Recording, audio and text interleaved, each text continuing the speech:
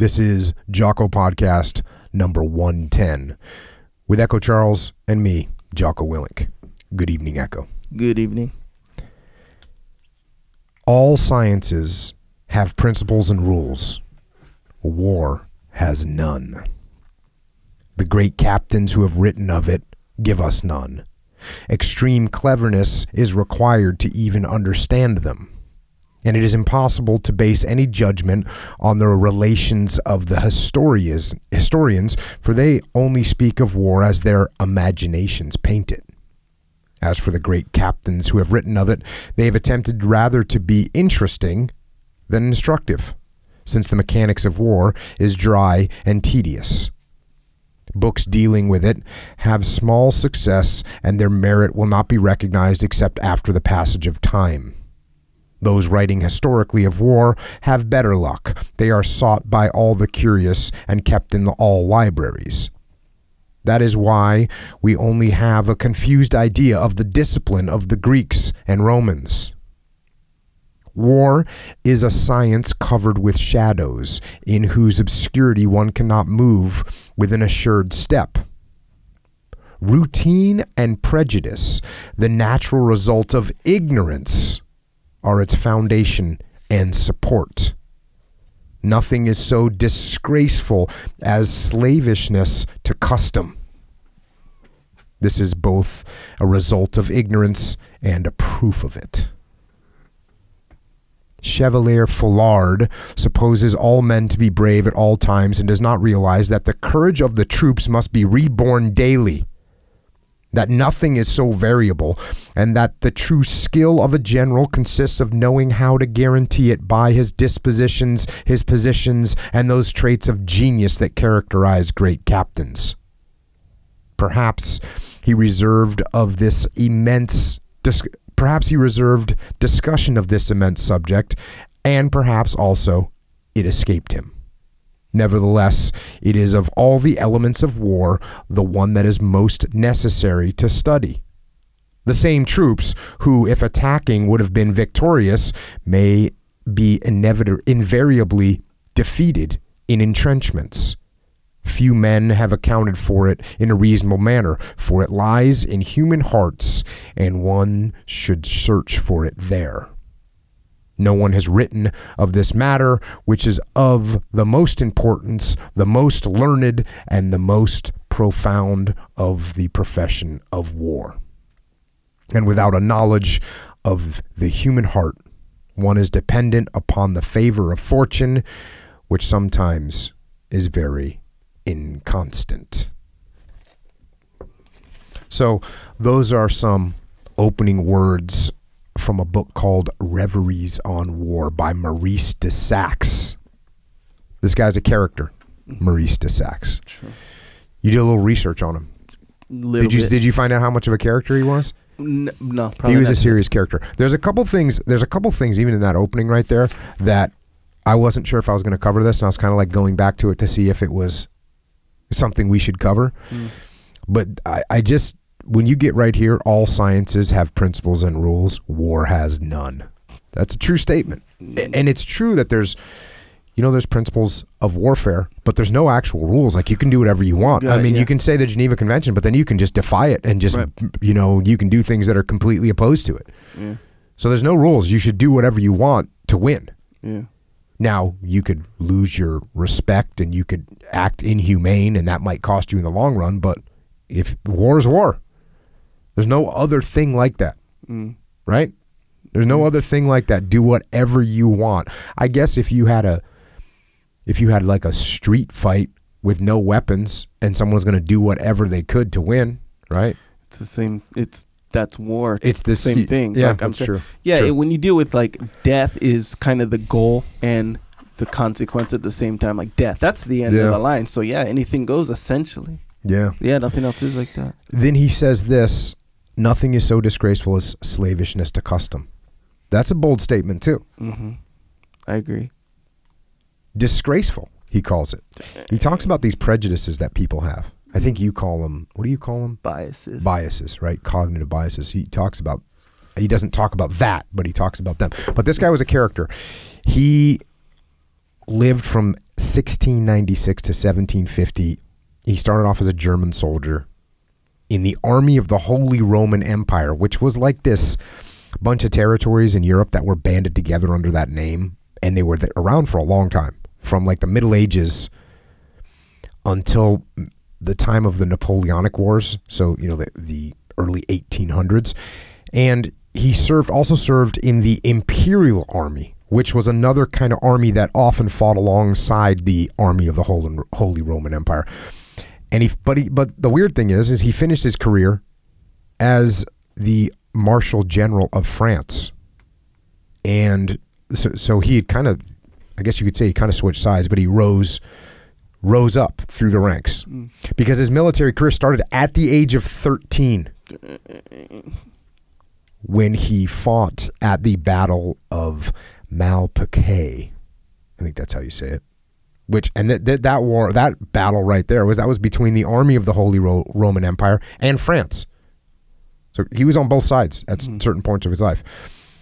And I think the whole time it seems like from what I read about him, he was always kind of looking to go up the social structure, rise up in the social structure and become more a powerful person in the hierarchy of those times, in the dominance hierarchy.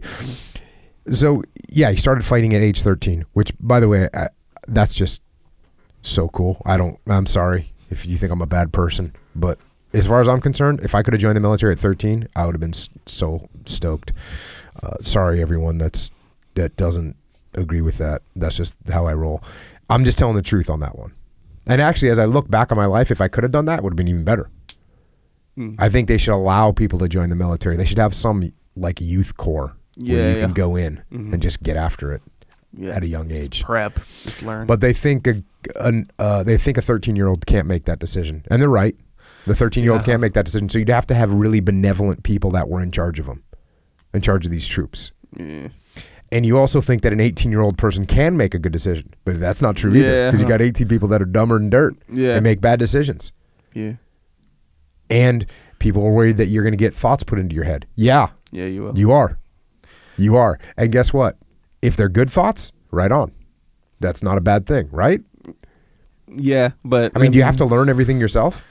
Is that the way the world works? You can't have good ideas put into your head? You can't get a little bit programmed? Yeah, if you could get programmed to be a better human being, would you accept that programming? Yeah, of course. But okay, I'm just checking. Because you're over there looking like I'm a bad person because I'm trying to brainwash you. No, because you're just saying the word better. Good and better. Like there's this universal good and better. I think there is. No, there isn't. I mean, there is. Oh, okay. But it's so narrow. Like next time we have Jordan B. Peterson on here, you can converse that. You can have a conversation with him about that. How do you say that you don't know that there's universal good and there's universal bad? No. I'm saying. I mean, we could come up with dozens of things right now that we know are good and bad. Yes, right? I don't know about a child. Is that good or bad? Yeah. Okay. Yeah. For sure. You see where I'm going? Take something that doesn't belong to you, good or bad. Yeah, but they're so basic and fundamental that you don't need a youth corps to. Well, there's a lot of people out there that don't get taught that stuff, and that's true too. But that's a whole different issue. Okay. Well, I'm just making sure. Yeah, but if I know what you're saying. How you're saying good ideas and good idea. You're talking about your way specifically, which I dig. No. I would not, and I get in trouble for this because, for instance, people say, "Oh, you shouldn't wake up at 4:30 in the morning." And I always say, like, yeah, I know. So I'm not saying you have to wake up at 4:30 in the morning. I'm saying wake up earlier. Yeah. Don't be lazy. Yeah. Right? I'm not saying you have to. I say, don't eat donuts. Right? Sure. I'm not saying you can never taste anything that tastes good. I'm just saying be smart, man. Come on. You don't need a donut. And donuts are actually on the evil. They might just be pure evil too, by the way. Yeah, right? Very well. Donuts? Yeah, sure. Come on, man. Possibly. Donuts they don't even make you feel. I mean, do you get any satisfaction from a donut? Well, it depends on what you mean by satisfaction. Oh, man. You always want to try and parse these things. Well, down. You can't. It's not an absolute thing. Okay, so I guess you get a 10-second good taste in your mouth, sugar rush, get some. So, and technically. And you pay for that. Yeah. For your health and fitness. For sure. So if you don't seem to care. No. Who, me? No, man, I care. I care a lot. Okay, I'm just making sure. I'm trying to look at it from all angles. Satisfaction, technically and biologically. Okay, but you could come up with some fundamental good things. And I'll tell you this, the military does teach some fundamental good things. Yeah. So if I could have joined at the age of 13, it would have been good for me. I would have been stoked. Actually, I would have missed out on some cool stuff too because I had some fun back in the jury and I did some cool stuff. That actually led to me being who I am today. I learned some stuff. I dig it, man. But not what I'm saying. The point is that your way not everyone will agree. I agree with you. Oh, okay. And I'm sure a bunch of people do, but I'm just saying there's like different No, I people. guess I'm not pro universal brainwashing to my methods of living. I'm not, which makes 13-year-old, by the way. Yeah, which is 13-year-old. Now, I'll tell you, I just said that going in the military, I would have missed out on some things, maybe some growing up experiences. Maurice de Saxe didn't miss out on a damn thing, because he was getting after it in many different ways, not only on the battlefield, but also as a little bit of a maniac. First of all, he was like, apparently he was kind of a beast of a man, and like physically. And he fought, he kind of proved himself, he distinguished himself in some big battles as he was 13, 14, 15, 16, 17 years old. Apparently he could bend a horseshoe with his hand, and I was looking at that. I was thinking to myself, they mean hands, right? They must mean hands, plural. Yeah, of course. It didn't say that. It said hand. And I didn't want to take anything away from him.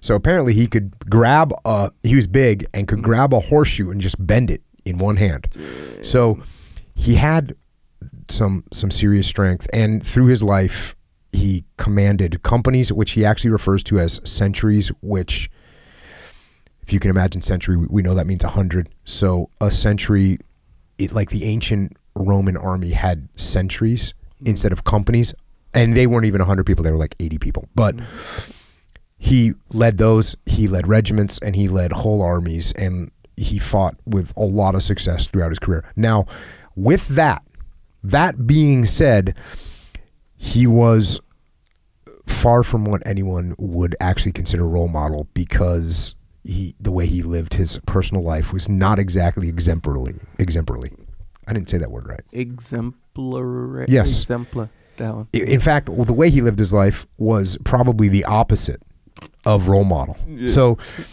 he was forced into marriage at the age of 18. He didn't want to get married because I think he was too much of a womanizer and said, I don't want to get married. But he married this heiress, 14-year-old heiress. Dang. With a ton of money. He blew all her money. And he was 18, she was 14? He was 18, she was 14. She was an heiress with a bunch of money. He took all her money and blew it on horses, for his regiment, and on women. Mistresses. And then he had a bunch of public affairs, and everyone kind of knew about it, and the marriage got annulled, and he continued this kind of wanton behavior, I think, throughout his life. And a couple times he's hypocritical, because in the book he talks about certain types of people, and I don't know if I cover it, but he does come across a little bit hypocritical sometimes. Now, I think one quote I grabbed from this mistress, this kind of famous mistress. Actually, she's recognized as the chief mistress of King Louis XV. So did you know that the king had, like, not just mistresses, we know that, but there's a chief mistress who's known, right? Yeah. Her name was Madame de Pompadour, and this is what she said about Saxe.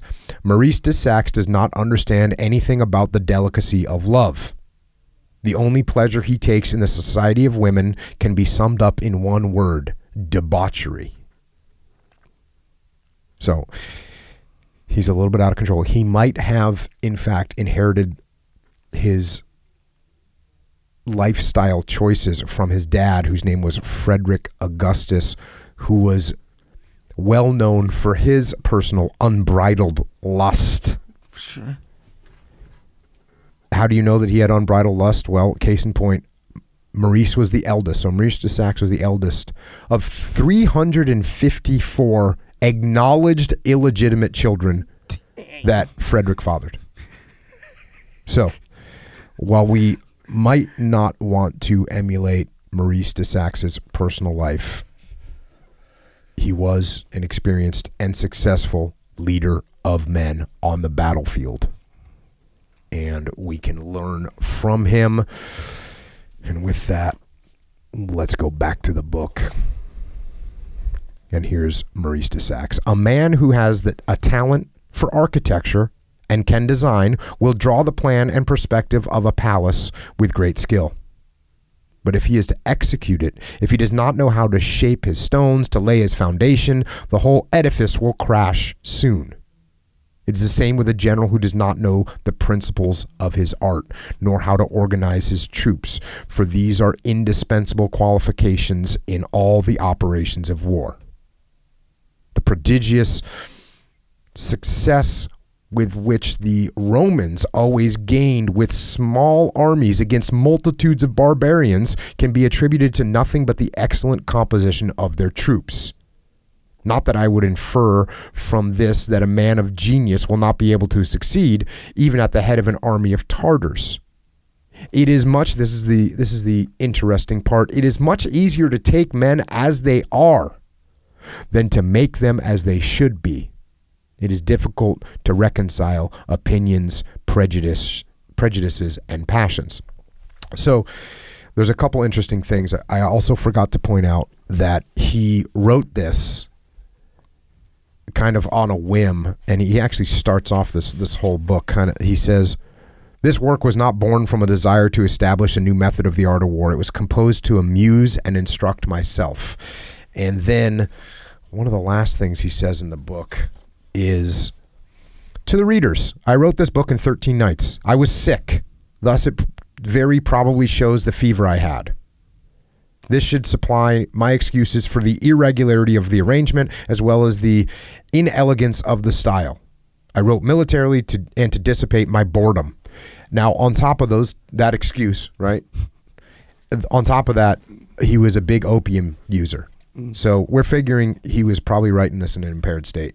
Sure. We're dealing with it. We're not mad about it, but we're realistic. And the reason I say this is because some of the writing is a little bit tricky, and some run-on sentences, and yeah, so we have to pull a little bit harder to get some nuggets. Yeah. But there's plenty of nuggets, and I think that's one of them. It's much easier to take men as they are than to make them as they should be. And where I look at that as a leader, you get people that are good at something, and you get someone that's not good at something, but they're good at something else. You put people where you can use them. You put people where their skills are most available and where they can perform their duties to the highest level because they're naturally good at it. That's all it's saying. I'm not having you proofread my writing at night, right? Yeah, no. No, I'm not. No. And I'm not over here trying to make videos. No, you're not. No, I'm not. No. Right? You see where I'm going with this? Yes, so, you're right. It'd be easier if you said, you know what, Jocko, when it comes to the podcast, why don't you come up with a bunch of talking, and I'll make cool videos, right? Yeah. We kind of did that. Yeah. Otherwise, people would be listening to you talking about movies from 1988 and comparing them to stuff. Yeah, very, very clunky. Which is, it's fine. Yeah. And then wouldn't you have to expend more resources on your part to coach me up? Yes, right? So and imagine, like, and I'd be trying to make videos, which I can, and I'd have to coach, which would make me mad. Yeah, we don't want that. No, it would make me mad because it's dealing with computers and stuff. Yeah, I don't mind computers, but I don't like them. Sure, no. So yeah. But that's a big part of like why he's saying it though, right? Because it's like you're gonna save yourself a lot of time and headache when you're trying to coach these guys up and stuff. When you get to the SEAL teams, it's like, oh, you're a small guy, cool. You're gonna be a point man. Yeah. You're a big guy, cool. You're gonna carry an M60 or now it's a Mark 48. That's how it's happening. We're not gonna take the small guy and try and bulk him up and make him taller and bigger and stronger, and we're not gonna take the big guy and starve him. Yeah. And send him to ranger school so he loses 38 pounds and he comes back and like, okay, you're a point man now. No. Yeah. Let's use nature. He talks about that in other places. All right. He's talking about in this section how to raise an army, basically. How do you make an army? And I thought this one was a little bit interesting because people ask me this question all the time. He's talking about mandatory service, and this is his opinion on it. Would it not be better to prescribe by law that every man, whatever his condition in life, should be obliged to serve his prince and his country for 5 years? That's no joke. Sometimes people say 2 years, and that seems reasonable, and a lot of countries do that. He says 5 years, and it's kind of funny, his attitude towards 5 years. Back to the book. This law could not be objected to because it is natural and just that all citizens should occupy themselves with the defense of the nation. Concur. No inconvenience could result if they were chosen between the ages of 20 and 30 years. These are all the years of libertinage, when youth seeks its fortune, travels the country, and is of little comfort to parents. This would not be a public calamity because one could be sure that when 5 years had passed, discharge would be granted. So he's saying, like, people couldn't be mad about it because it's only 5 years. And he's also saying, look, this is when your kids are out of control anyways. You might as well have them in the military. There's that whole idea of the libertine that took place back in the day. And these guys were, basically wild, morally getting after it. Or they were partying wicked hard. Yeah. I'm trying to think of a good way to say it. Yeah. They were partying wicked hard with drugs, booze, and women. Yeah. The libertines. Yeah. And they called them a rake. Like if a guy that was out there with a bunch of different women all the time, they'd be called a rake. There's a bunch of period novels that I had to read when I was in college. That's why I know about it. Sure. About these libertine rakes. So he continues on. This method of raising troops would provide an inexhaustible reservoir of fine recruits who would not be subject to desertion. In course of time, as a consequence, it would be regarded as an honor to have fulfilled one service. I'd say that's probably accurate. But to produce this effect, it is essential to make no distinctions, to be immovable on this point, and to enforce the law, particularly on the nobles and the rich. Then no one will complain. Hey, if you're going to do it to one person, you got to do it to everyone equally. Consequently, those who had not served their time will scorn those who are reluctant to obey the law, and insensibly it will become an honor to serve. The poor bourgeois who will be consoled by the example of the rich, and the rich will not dare complain upon seeing the noble serve. Arms is an honorable profession. How many princes have borne arms? Now, what's interesting about this idea is that there's some people in the world that aren't really meant for warfare. And so should we let nature, I more heavily agree with the previous point. You should let people do what they're good at naturally. So you're going to end up recruiting people that might not be good at this naturally. Yeah. And that's not a good thing. But not everyone goes to war, right? I mean, no, you're right. You could put them in different jobs. Yeah, that's absolutely true. They could put the guy that's more apt to be like good at writing. He could become a military journalist or something like that. Yeah, you're right. People always ask me that question, and the bottom line is, it's a tough one. I'm sure I don't have like some hardcore stance on it one way or the other. Yeah. Do I think it would benefit everyone, every 18-year-old, if they join the military? It would benefit them. Yeah. I'm telling you, it would benefit them. Do I think it should be mandatory? I don't really think so, because I don't want to have a bunch of draftees in the military. And if you don't want to join and you want to miss out on having that part in your life, that's your call, and that's fine. This is America. You can do what you want. Yeah, that makes sense, huh? Because on one hand, you kind of can look at it as like taxes, right? Where just like how Saxe was saying, you have to have I'm paraphrasing, the pleasure or the honor to serve in your country's defense. Like that should be obvious. It's obvious. And so it's kind of like compare it with paying taxes, right? Taxes go to public service, for all this stuff. And we live in this country. We have public service. We all have to pay for it. It's not just one person. Whatever. Yeah. We all pay taxes. Well, a lot of people pay a lot more than other people. Yeah, exactly right. A lot more. Yeah, I dig it. And some people don't really pay taxes. And that's how the military would have been too. You just said everyone pays their taxes. Not everyone pays. I know that. And if you, what if? Okay, so good. Yeah, perfect. Exactly. Part of my point is, so let's say I'm like, hey, you just paid let's say it's tax time, April 15th, whatever. Some people pay taxes year round, just FYI. Yeah, I'm just saying, but at the time there's something called a quarterly estimate. You don't want none. I actually know about that now. Get some. Thankfully, or not so thankfully. But, let's just say for this example, April 15th, that's when everyone knows it's universal, right? And you're like, yeah, I just pay my taxes, whatever. Like, I didn't like giving my money away, but that's it. Just like people in a draft situation or mandatory military. I didn't want to. I would have rather go be a rake or whatever. But I'm doing it, and boom, I did it. And then you got me, or maybe not me, someone else saying, oh yeah, I didn't pay my taxes. Yeah. And then you're like, whoa, wait. So you're saying it becomes an honor to pay your taxes. In a way. I wish I could agree with you. No.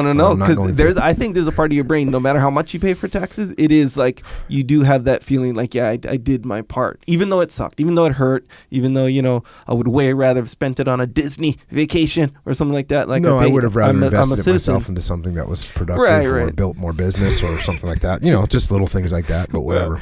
You see what I'm saying, though. All right. You know what I mean? I hear you. It's kind of the same thing. That's one way to look at it, though. Where you can, but the other one way, yes. Yeah. But the other way is just win. like how you said, if you get some people who are in there in the military with certain like jobs or whatever, and they don't want to be there, it's kind of like it's kind of too important to have people like that. Yeah. You know? But you could have, what you said is actually correct. That you could have, elements that just did other things in the military that would be more aligned with the person's natural desires of what they want to do. Yeah, and then, now there's something in the Navy called needs of the Navy, right? So you would get the Navy. I want to go get stationed in Hawaii. Yeah. Like, okay, what are the needs of the Navy? Because the needs of the Navy come first, not you, not your family, nothing. Yeah, and so the needs of the Navy come first. Well, yeah, and of course, same thing with like a tax situation where it's like if you don't want to do it, it's kind of hard to be like, I know you don't want to do it, but hey, now that you're here, do what you want. You kind of can't say that. Otherwise, I'll be like, I don't want to be here, so I can choose what I can do. Okay, I'm going to do the most smallest, most least time consuming. Like basically, I'm going to do the least I possibly can because I don't want to be here to begin in the with. military. If this is the mandatory military. This will go for it. Yes, and that'll go for it. So you're going to get these. It's kind of like so you'd get people that would be not doing very much. Yeah, it's essentially a draft dodger kind of situation, but within the, who didn't actually dodge it. If I'm just saying, if it were a scenario like, we'll just put them where their interests lie, even though they have to be here. Yeah. See what I'm saying? So I'm just saying that's the other side of the coin where it's like, it's hard to make it work in an absolute kind of way. Check. All right. He talked a little bit about clothing troops, what they should wear. And this is just, I thought this was interesting. Our uniform is not only expensive, but very, very uncomfortable. The soldier is neither shod, nor clothed, nor covered. The love of appearance prevails over attention to health. And this is one of the most important points demanding our attention. Hair is a dirty ornament for a soldier. And once the rainy season has arrived, his head is never dry. So it sounds to me like he's basically saying he doesn't care how he looks. He's here to win. So hair is a dirty ornament for a soldier. In place of hats, I should prefer helmets. As for shoes, this was interesting. People wear minimalistic shoes with zero heel to toe drop. Have you heard that expression? No. Meaning it's the same level across. So it's any of the barefoot type shoes. Okay, they all say, zero heel to toe drop. Okay. Meaning there's not an 8 millimeter difference between the height of the heel and then it goes down to the height of the toe. This is what he says. As for shoes, I would prefer the soldiers to have shoes of thin leather with low heels instead of heavy boots. They would be perfectly shod and would march with better grace, since the low heels would force them to turn out their toes, stretch their joints, and consequently draw in their shoulders. It's pretty interesting because everyone's all in the rage of minimalistic shoes, which I actually wear shoes that don't have any heel toe drop. Yeah. Maybe I'm caught up in that fad, but it's cool. But you know what? When we were kids, right? Chuck Taylors. Yeah, Chuck Taylors. Yeah, they have no heel toe drop. People still wear them because they're good to go. That's kind of all. Right? Mostly all I wear. Yeah. Yeah. Chuck well, Taylors. There you go. There you go. See, I didn't know about the heel toe. You're the big time trend. You're a early adopter. Yeah. I didn't know about. My problem with Chuck Taylors is too narrow for me. Too narrow. Yeah, and they don't sell wide ones. I've looked. All right, pay. What you got to pay people. Back to the book. Without going into detail about the different rates of pay, I shall only say that it should be ample. It is better to have a small number of well-kept and well-disciplined troops than to have a great number who are neglected in these matters. It is not the big armies that win battles. It is the good ones. Economy can be pushed only to a certain point. It has limits beyond which it degenerates into parsimony. I had to look that word up, by the way. Parsimony. Yeah, occasionally you get one of those. It means just super cheap. Super cheap. It's interesting because that doesn't sound like I think my dad would fall in that category. Parsimony. If your dad would be considered parsimonious? I guess so. I know that my dad, like many dads, will drive an extra 18 miles to save 3 cents a gallon on gas? Is it all dads do that? No. In Hawaii, they don't do that. Well, yeah, you drive 18 miles, you're in the ocean most of the time. But yeah, I've heard of that before. Isn't that like a false thing though? Like because you're driving 18 miles. Yeah, for sure. It's kind of part of the joke. You know, you get the app that has the cheapest gas prices in your area. Yeah. You know, how much time are you spending looking at an app that you paid $3 for to find out whether you can save 2 cents a gallon on gas? Yeah. Now I get it, man. I'm cheap. I inherited that, right? I don't like to spend money. It's hard for me to part with the money, right? Including the tax man, by the way. It's hard for so I get it, but I also have to have some like sometimes my dad could be irrational about it. Sure. You know, irrational. Yeah. Just straight up crazy. Hey, well, you could save 2 cents. Yeah. Hey, if you know, he gets fired up about that too. Yeah. That's another thing. You know, he always asks me how much the gas out there in California. I'm like, I don't know. I'm gonna pay for it anyways. Let's stick the nozzle in there, pull the trigger, and rock and roll. I got stuff I got to do. I'm not driving. How much cheaper is gas on base? When I didn't know how much cheaper gas was on base, he was beside himself. Yeah. And then when he found out it was 8 cents a gallon cheaper, he's like, can you get me on base? I'm like, oh, you want to go drive over there, wait in line, show your ID, and then we get on base. You got to wait no. Yeah. Come on. Wait, isn't that because parsimonious? Parsimonious, yeah. Huh. I'm gonna try to use that one, but that's because it's like a win, right? You get a win when you got the deal. You think you got the psychological win? Yeah. No, that's definitely, that could be it. Yeah. A little victory. Yeah, I think that is it because I know people like that too. Back to the book. Hope encourages men to endure and attempt everything. In depriving them of it or in making it too distant, you deprive them of their very soul. Now, that immediately made me think of Stalingrad when we were reading about Stalingrad. And the fact that the soldiers, when something would give them a glimmer of hope, it would totally change their attitude. Like when they thought that the German troops were coming to rescue the guys that were in Stalingrad, in the pocket in Stalingrad, they were all excited and they were, happy, and he literally said, like, everyone's morale went up, and then they find out they're not coming. It's just crushed. Crushed morale. Yeah, we see that's based on hope. Yeah, fully, and you kind of see that in a workout, for example. Like if you have in football, we'd have like conditioning, right? And sometimes they'd just be like, "Hey, we're just running sprints, wind sprints." They wouldn't say, "Hey, we got 10 wind sprints." It's not like that. And after a while, like guys are dying, and not dying, but we're getting tired. Right. So the sprints are a lot slower towards it. But they say, hey, 2 more, finish hard. For all of a sudden, everybody can run fast again. You know what I'm saying? Even though you're tired, because you see that little light at the end of the tunnel. When that second's pretty good. I was kidding. 8 more. I'm gonna do it. Yeah. And then you watch the hope just go again, back to being slow. Back to the book. This is pretty heavy.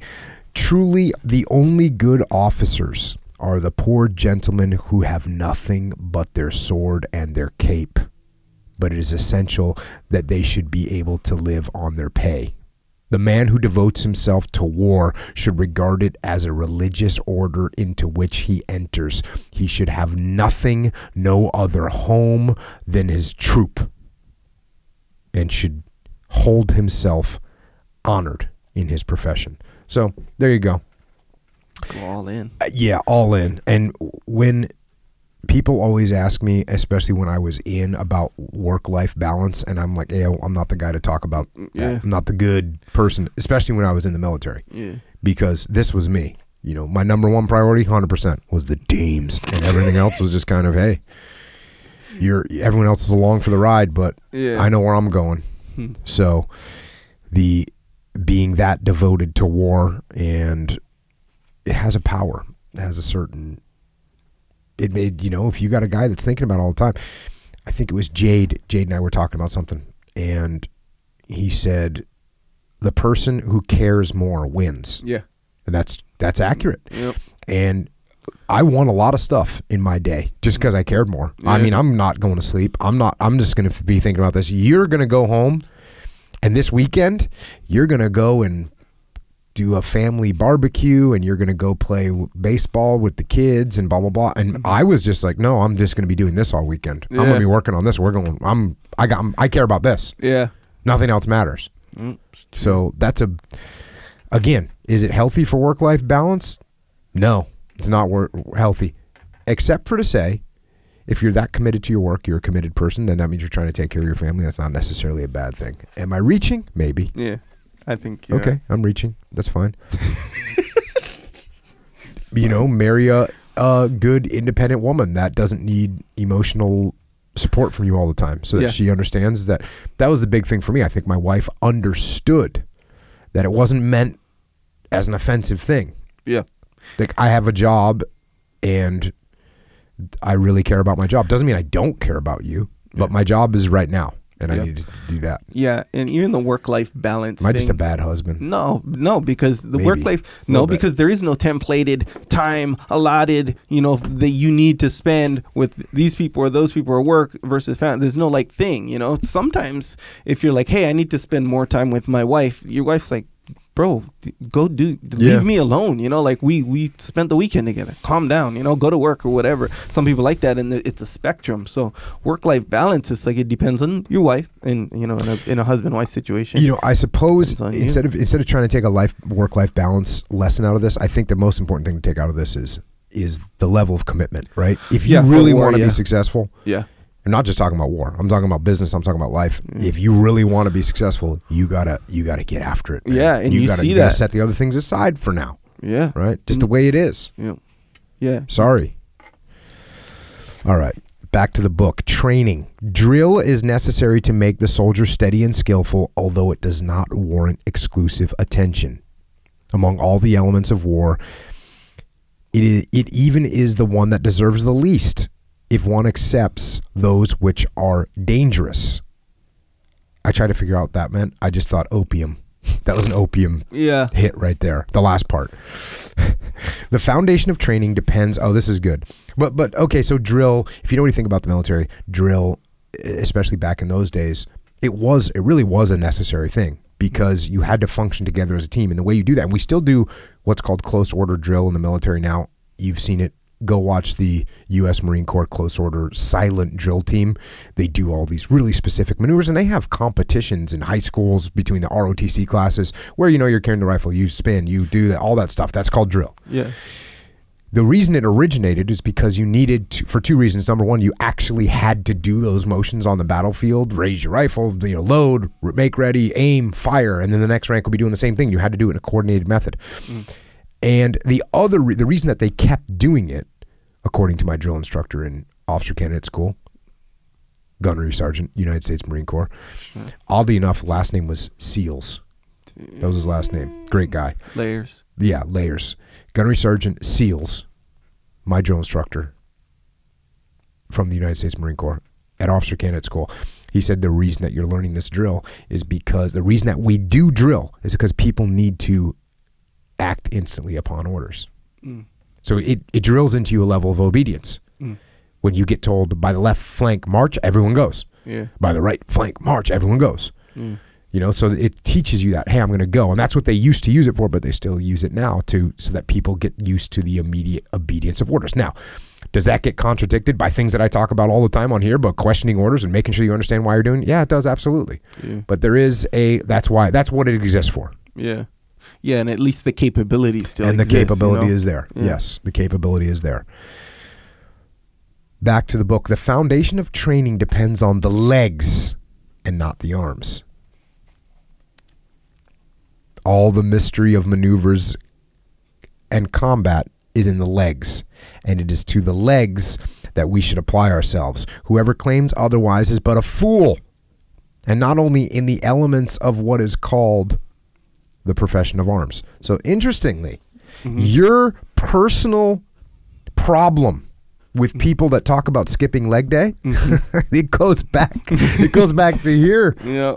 Dang. The big guns, the big arms, useless. They didn't want to help us in the art of war. Yeah. According to Saxe. In Hawaii, they call that big for nothing. Actually, big for nothing in Hawaii means, I guess here they say all go, no show, right?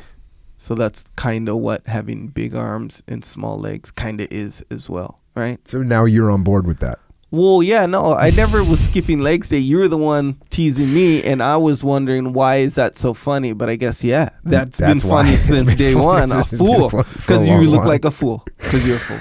That's it. That's the answer. Dang. Yep, it goes back. Yeah, it goes back a long time. Even back then, people were skipping leg day. Yeah, because they were fools. Yeah, fools. They're kind of focusing on the wrong thing, and it makes sense. Even like in those terms, it makes sense today. Let me tell you something. The amount, like when I was in the team, so I was running training, and I still talk to guys, obviously.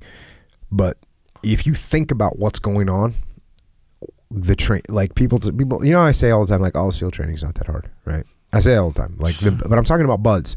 I'm telling you, the advanced training that you go to, the training that I used to run, it's freaking really hard. Yeah. It's really hard. You're in the desert.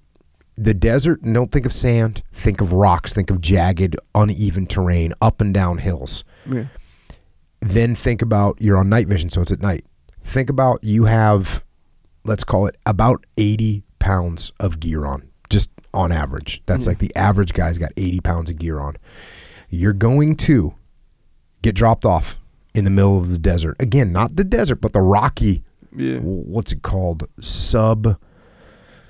I forget. It's the rocky, crazy terrain. It's hard to walk on. In the daytime, it's hard to walk on. Now you're at night. Now you have night vision on, which is great. But night vision is looking far away. And you can adjust one of your night vision sides, so you have two. And you can adjust one to far and one to close, so you can see a little bit. But still, your peripheral vision isn't there. Your peripheral vision's gone because there's a tube in front of your head. Yeah. So you can't really see what's actually underneath your feet. You can look down and then you can see it for a second, but you can't walk around looking down the whole time. You got to look at the guy in front of you. You got to look at at your field of fire. So as you're walking, you're making these micro adjustments all the time to adapt to your foot hitting the ground in some weird spot. And so you get that. And then you have that weight on your back. And so you get dropped off. Then you patrol 10 kilometers. 10 kilometers, maybe, what's that? That's 6 miles.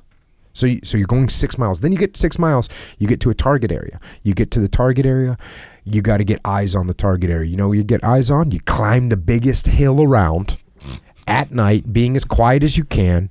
You get to the top of that hill, you look at it, then you go and assault the target.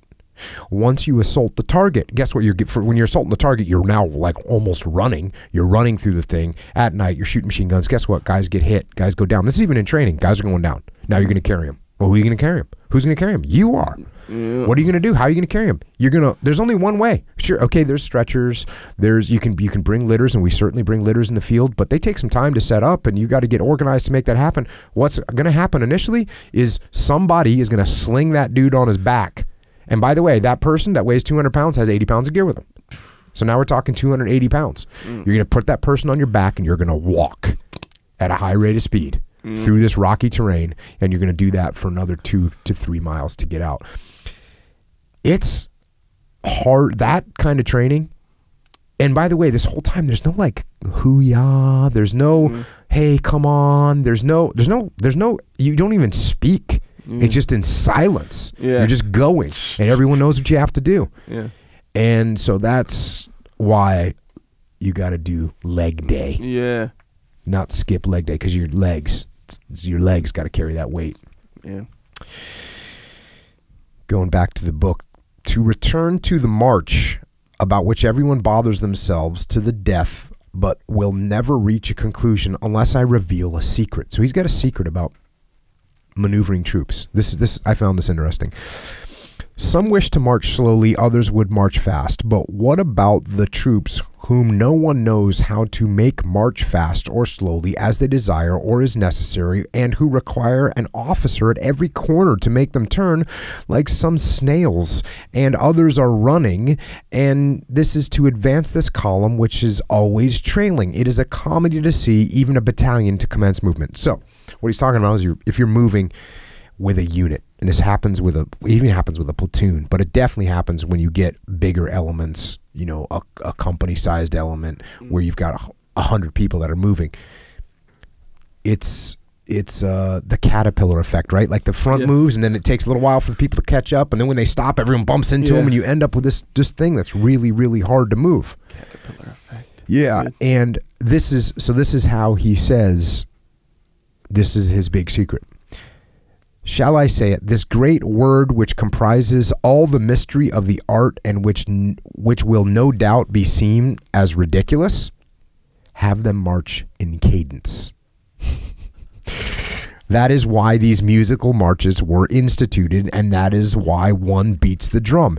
It is this which no one knows and no one has perceived. With this you can march fast or slow as you wish. The tail will not lose the distance. All your soldiers will start on the same foot. The changes of direction will be made together with speed and grace, and the legs of your soldiers will not get tangled up. You will not be forced to halt after each turn in order to start off on the same foot. Your soldiers will not exhaust themselves a quarter as much as at present. Now, what I thought was interesting about that is it's an obvious answer, right? And now clearly you're not going to do that in the modern day military in the field. You're not going to play music so guys can march to it so you can stay in cadence. But I think it's more important to that sometimes we lose things. We lose methods. They're in front of our face, but we don't understand why they were there. And I'll tell you, I was thinking of a story. I was running training. And one of my guys who was one of the assistant platoon commanders in TU Bruiser, great guy, hard to choke, real long neck. Sure. You know, you can make it happen, but you're going to work for it. Well, some people you might think long neck, easy to choke, right? Yeah. No, his neck was so long, and he was strong too.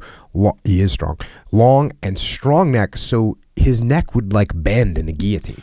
And he could keep breathing. Yeah, it was that long. Gotcha. It was a long neck. So anyways, we were out at this training site and we were doing, it was his platoon. Now he was a platoon commander and they were coming over the beach. And meaning swimming over the beach and then you go do live fire. And this really, so they're doing iterations.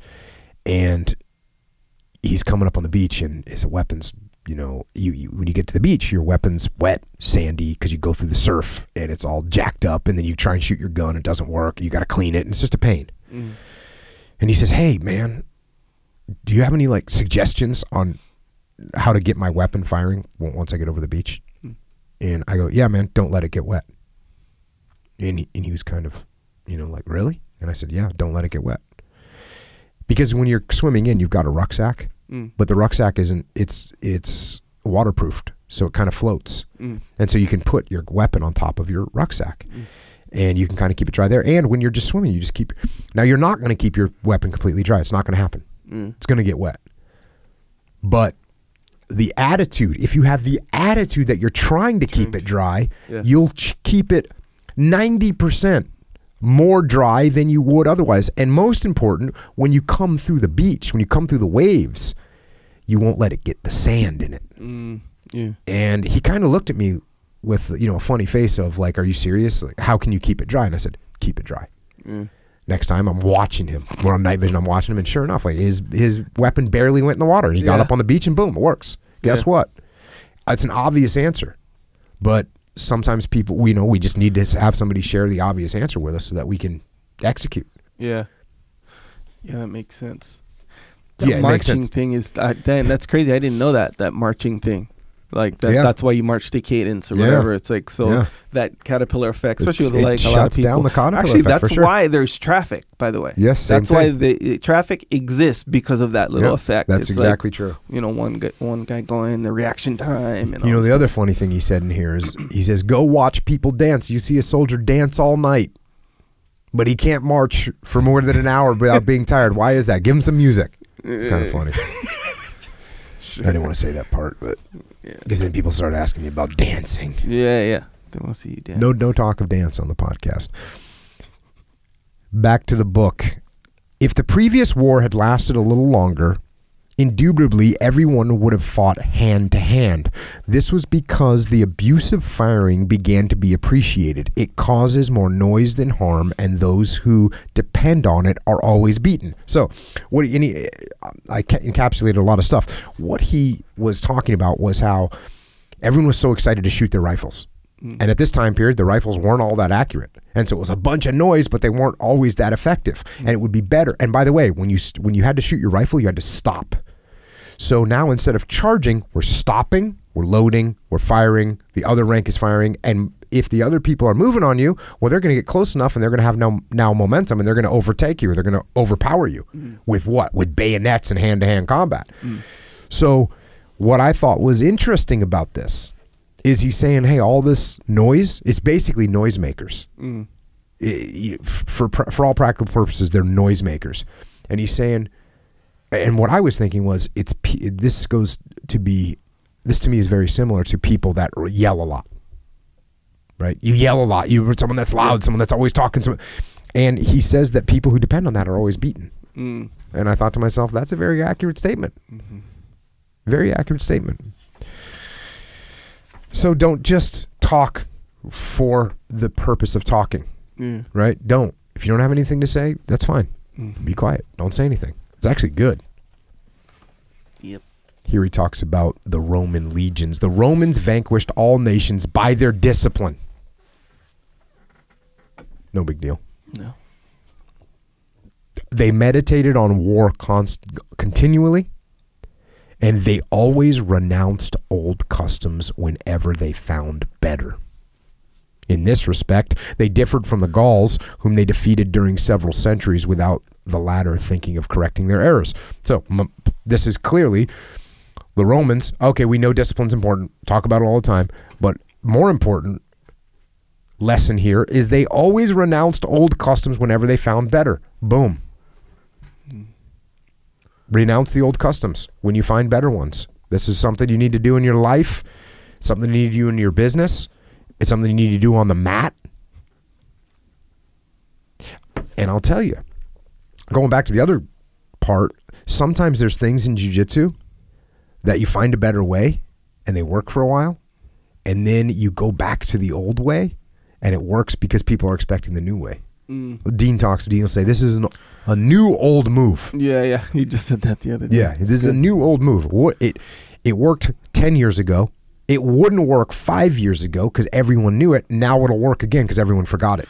Yeah, and that's kind like of... everyone forgot why we use cadence, why we use music. Yeah. We forgot why. We don't know how to march now. Yeah, it's essentially the same reason why the new move will work, because people are unfamiliar. Because you have a certain attack or whatever, and then the more people know about that attack, the harder it is to be successful with it. And then you find some new variation that not everyone knows. The footlock game kind of was like that too for a little bit. And then after a while, all those fundamentals, which were essentially the early version of the move, or whatever, that's still there. But we got this new unrevealed move that's getting everyone because they're unfamiliar. It's like a surprise kind of, but they're just unfamiliar. And then now everyone gets familiar with it, and it's like, cool, it's an okay move. Yeah. But the real good one was that original, the OG one. Yeah. But everyone just got used to it. Yeah, and then once everyone gets used to the new one, they'll forget about the old one. Yeah. For sure. Correct and improve. Renounce your old customs whenever you find better. Now he's talking a little bit about peacetime and how you maintain your army during peacetime. He says, as for the cavalry, it should never be touched, meaning you shouldn't get rid of any cavalry people. The old troopers and the old horses are the good, and the recruits of either are absolutely useless. It is a burden and it is an expense, but is indispensable. In regard to the infantry, as long as there are a few old heads, you can do what you want with the tails. So a horseman is, you got the skilled horse and you got the skilled horse rider. And he says in this, I don't know if I'll read it, but he says also in here, it takes 10 years to make a good cavalryman. A good guy that's really good on the horse with a really good horse, takes 10 years to make him. So you can't just get rid of that person. But an infantryman, if you got some good, this is what I liked about it, if you've got good leadership with infantrymen, hey man, there's some fundamental skills you're going to need to learn, and we'll be ready to rock and roll, which is awesome. Good leadership goes a long way. I mean, and again, you have to have, it takes the same amount of time to make a good infantry leader, because those are skills that take a long time to develop to become a leader of infantry troops. But your basic combat rifleman, you can make them pretty quick. Not like it's a hell of a lot easier than making someone that can ride a horse. So, and then your leadership's going to go a long way. Back to the book. In attacking infantry, the two rear ranks are to lower their pikes. In this position, the pikes will extend from 6 to 7 feet ahead of the front rank. The front ranks, being sheltered in such a manner, will, I am sure, aim with more confidence than if they had nothing in front of them. Besides this, the third rank can ward off blows and defend the first rank, which it will do much better since it is covered by the first two ranks. The second rank, which is armed with muskets, can fire and defend the man in front of him in the first rank without the latter being obliged to stoop. This avoids a serious disadvantage which is incurred in kneeling, a dangerous movement, because men who are afraid prefer this position. They cannot be made to get up when wanted, and it is always necessary to halt, to kneel. According to my formation, all the men are covered, each by each other, with reciprocal confidence. The front presents a forest of spears. Their appearance is formidable and gives confidence to your own troops because they feel its power. So, a couple interesting things there. Obviously, it's a cover move situation, and we're going to work that out. But I thought beyond that, it was interesting that if you're going to take a knee, well, there's two things that are happening. Number one, you have to stop to take a knee. We're not advancing on our knees. Mm-hmm. And number two, people that are afraid, they want to be down there. And it's going to be hard to get them back up, so don't even let them get down there. Yeah. Keep that momentum going. We're looking to keep that momentum going. Back to the book. Those who imagine that, and I think I state this every time, usually around this point in the podcast, I'm skipping a lot of the book. Sure. It's just the way it is. We're not going to read the whole book on here. You have to order it yourself if you want to hear every secret of Saxe. Those who imagine that the Roman legions were composed of Romans from Rome are very much deceived. They came from all the nations in the world, but their composition, their discipline, and their methods of fighting were better than all those other nations. This is why they conquered them all. Neither were they conquered in their turn until this discipline had degenerated among the Romans. Discipline will get you a long way, and lack of discipline will get you killed. Disintegrated. It disintegrated. Talking more about cavalry here. The cavalry should be active and mounted on horses inured to fatigue. It should be encumbered with as little baggage as possible, and above all, should not make the common error of having fat horses. If they could see an enemy every day, it would only be better, for this would soon put them in condition to attempt anything. It is certain that the power of cavalry is not understood. Why? Because we have love for fat horses. I had a regiment of German cavalry in Poland with which I marched more than 1,500 leagues in 18 months. I maintain that this regiment was more fit for service at the end of this time than another supplied with fat horses. But to reach this condition, they must be gradually accustomed to hardship and hardened by hunts and violent exercise. This will maintain their health and increase their endurance. Likewise, it will make cavalrymen of the troopers and give them a martial bearing. So, you got to train hard. I just read all that to basically say you got to train hard. You want to be ready to fight, you got to train how you fight. And don't get on a fat horse, apparently. I'll have to ask my wife about that one. She knows more about horses than me. Or Leif. Sure. Leif knows about horses. He's from Texas. Everyone from Texas rides a horse. Yeah. Is that the image? Yes. When I would go overseas, people thought everyone in America is basically carrying a pistol on them at all times. that's the image that people have of America. I like that image for people to have of America too. I mean, I'm sure some people don't like that image, but yeah, you know, be nice when you come here. You can want to come and visit. That's cool. We welcome visitors. Just be nice. Everyone's carrying a 45 in their back pocket. Yeah. Yeah. Can you carry a 45 in your back pocket? You could. I mean, wouldn't recommend it. No, wouldn't recommend it. You get a holster. Yeah. Yeah. So back, But- that's more but- of an expression. No, it's not even an expression. But if you go to another country, they think that we've just got them in our back pocket. Yeah, you know, yeah, like yeah. you carry your wallet and a 45. Yeah. What? Next Sure. question. Yeah. You see where I'm coming from here? Yes. That's how we roll. This is America. Back to the book. I do not know why armor has been laid aside, for nothing is either so useful or ornamental.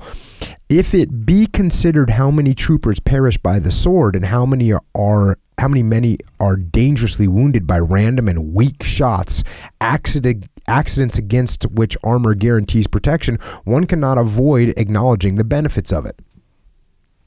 It is nothing but indolence and relaxation of discipline that caused it to be laid aside.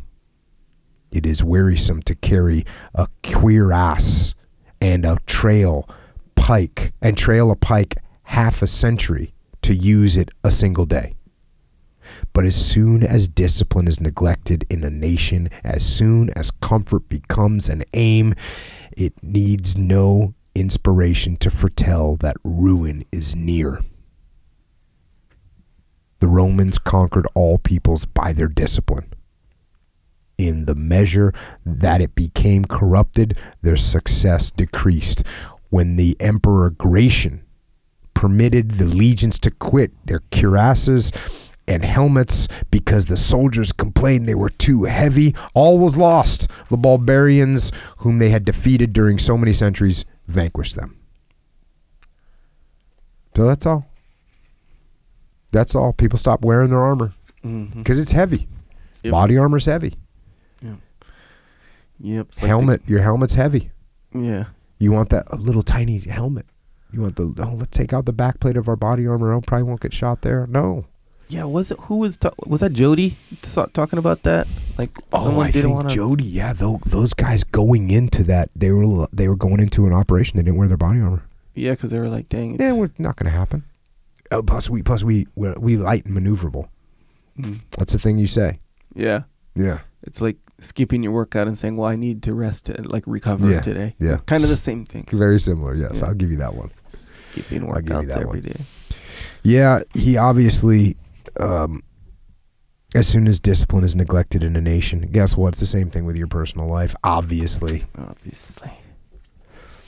Back to the book. The troopers should have a goatskin bottle like those used in hot countries instead of a canteen or a barrel to hold liquors in. Straight up.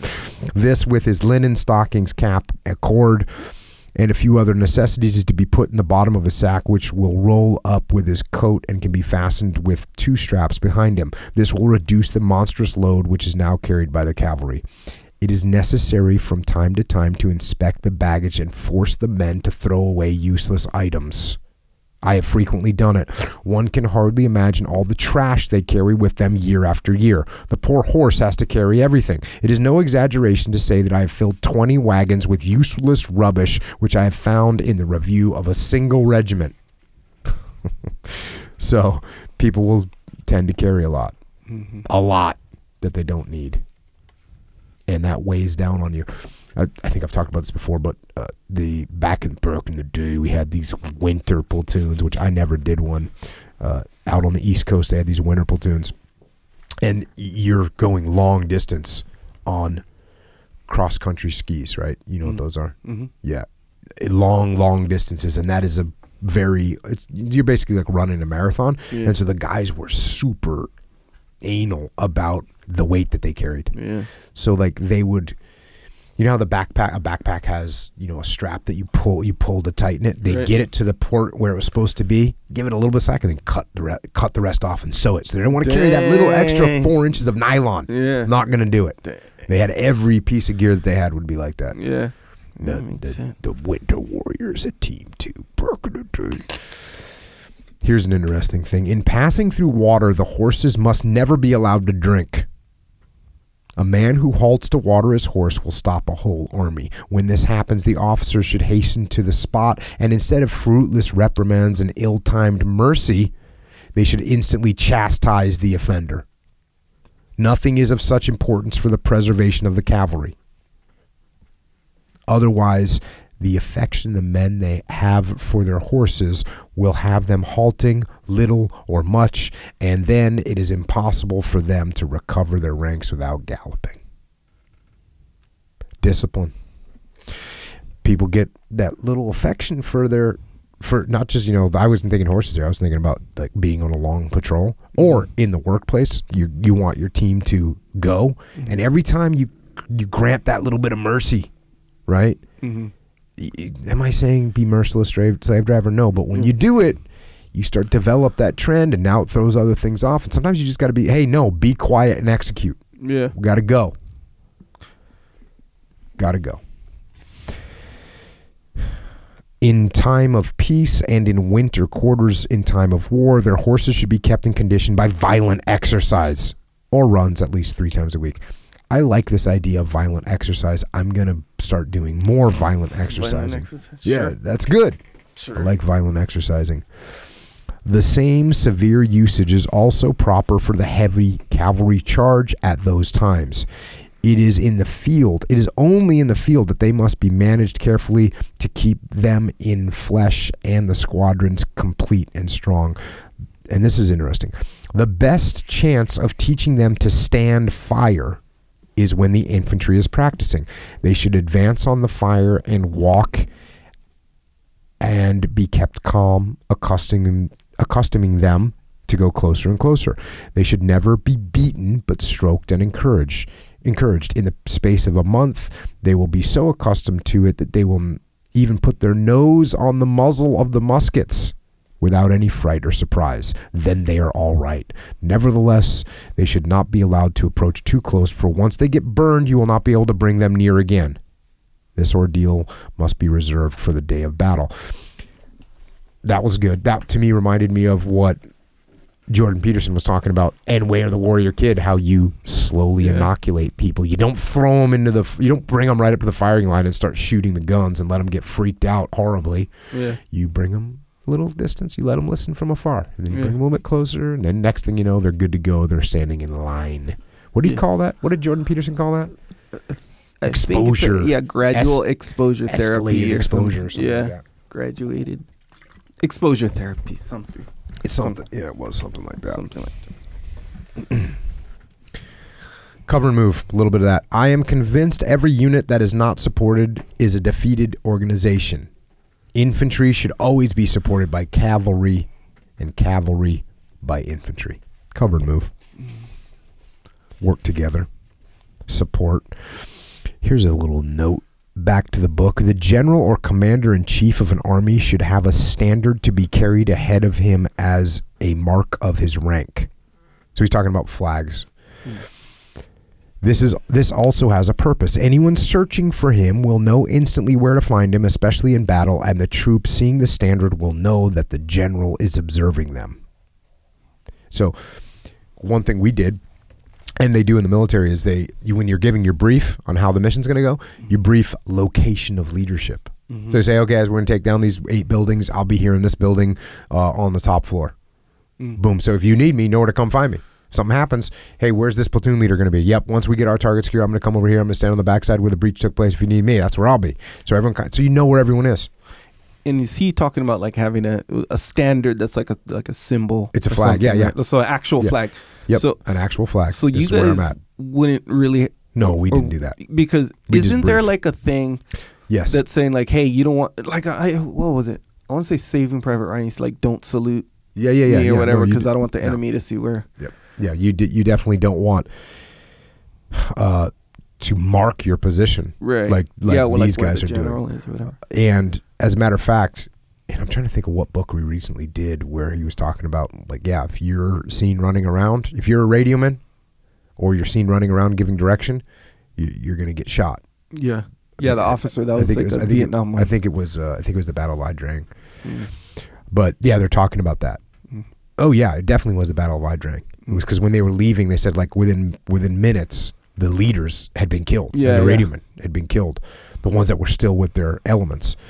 So, yeah, that's not something you want to do. But what we would do is brief where we were going to be so that everyone on the team knew based on a terrain feature. Yeah. Hey, here's this building, or here's this knoll of this mountain, or here's this intersection, this road. That's where I'll be. That's where I'm planning to be. So now people know where you are. Yeah, makes sense. And I mean, he had an additional thing there when he said, so that the general's watching, kind of thing. Yeah. I guess that wouldn't really apply to your situation, right? No. Yeah. It wouldn't apply. Although, like in the military, when the general is visiting and is a 2-star general, they raise a 2-star flag. Yeah. So everyone knows same he's thing. There it is. Very Yeah. similar, yeah. Dang. So, okay. So I guess, you're right. So it'll be real circumstantial. Like during a war, you're not going to do it in a combat you're situation. Not doing that. Yeah. Gotcha. Now he talks about the companies, and again, he calls them sentries, which is basically a company-sized element of around 100 guys. And he's saying that they should have their own little symbols as well, and their own standards. Back to the book. If the standards are distinguished by their different colors, the actions of every sentry will be conspicuous. This will create the greatest emulation because both officers and soldiers will know that they are seen and that their countenance, conduct, and behavior are not ignored by the rest of the army. The men, as well as the officers, will tell of it. In the field and in garrison, their exploits will be the constant subject of conversation. I thought that was kind of a cool idea. If you're flying the flag, then people are watching you, and so you better act. You better come correct. You better represent. Yeah, you better represent. Yeah, actually, I like come correct. That's better. Come correct. Back to the book. After the organization of military troops, military discipline is the first matter that presents itself. It is the soul of armies. That has such a nice ring to it. It's the soul of the individual as well, but I suppose we'll talk about that later. Back to the book. If it is not established with wisdom and maintained with unshakable resolution, you will have no soldiers. Regiments and armies will be only contemptible armed mobs, more dangerous to their own country than the enemy. It is a false idea that discipline, subordination, and slavish obedience debase courage. It has always been noted that it is with those armies in which the severest discipline is enforced that the greatest deeds are performed.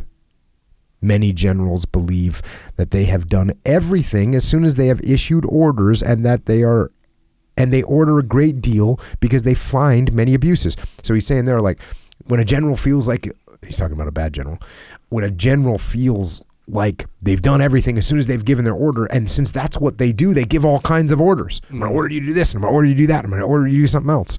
Here's what he says. This is a false principle. Proceeding in this fashion, they will never reestablish discipline in an army in which it has been lost or weakened. Few orders are best, but they should be followed up with care. Negligence should be punished without partiality and without distinction of rank or birth. Otherwise, you will make yourself hated. One can be exact and just, and be loved at the same time as feared. Severity must be accompanied with kindness, but this should not have the appearance of pretense, but of goodness. And this is just a little note I thought everyone should know. Whippings need not be severe. The more moderate they are, the more quickly will abuses be remedied, since all the world will join in ending them. So even when you're whipping your people, be a little bit more judicious. We have this is good too. We have a pernicious custom in France of always punishing with death. A soldier caught pillaging is hung. The result. Now, what do you think the result of that would be that he's going to say? I'm quizzing you. What's your guess? If you hang somebody, if you are pillaging, caught pillaging, you're going to get hung. Okay. What do you think that happens because of that? Happens to who? What do you think? Why should we not hang people for pillaging? Do you think there's a lot of pillaging going on? If you get caught pillaging, they hang you or your fellow soldiers. Do you think they pillage? I say no. Okay, you're wrong. The result is that no one arrests him because they do not want to cause the death of a poor devil who is only trying to live. If instead we were only turned him over to the guard to be put in chains and condemned to bread and water for 1, 2, or 3 months, or put to work at any of the labors that always have to be done in any army, and then they were sent to his regiment before a battle or when the general wished, everyone would agree with this punishment and the officers of the patrols would arrest them by the hundreds. Soon there would be no pillaging because everyone would join in putting it under control.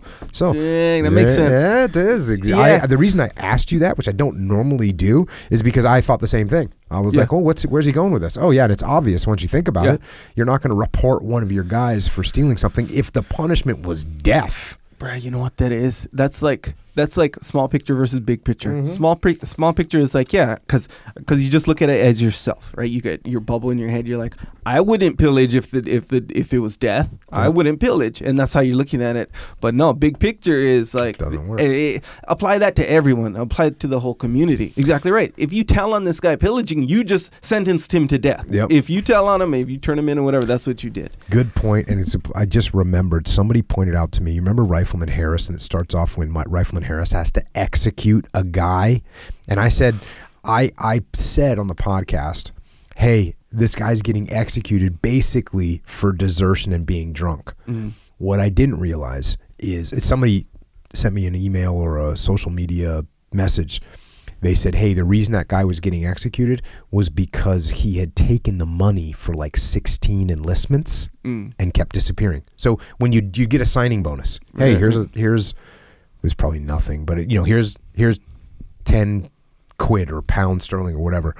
Here's 10 pounds sterling. Oh, you're joining the army? Cool, here's 10. And then you take that money, go get drunk and get crazy. And then you do it again. And then you do it again in a different area because they have no internet. They have no way of knowing that this is the guy. When they finally catch him, he's getting sentenced to death. Now, do I think he should get sentenced to death even for that? Not really. But he was doing something more severe than what I had mentioned on the podcast. So I just wanted to, while I'm thinking about that, set the record straight.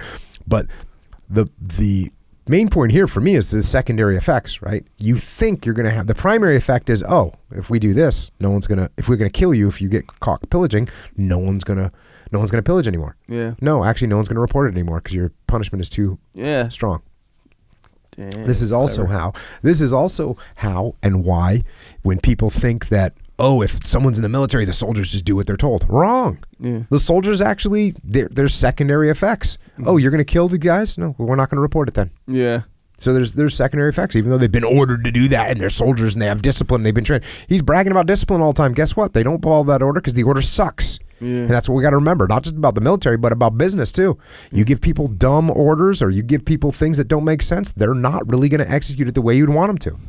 And I'll tell you something else. You don't want them to execute that way because if they got hundreds of people pillaging and you now end up murdering hundreds of your own people, you're affecting your own army. You're going to get deserters. Yeah. I want to work in an army like that.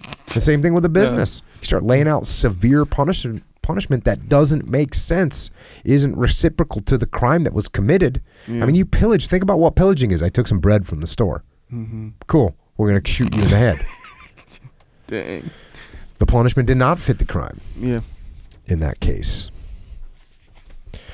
All right. He's talking about where to build tactical positions.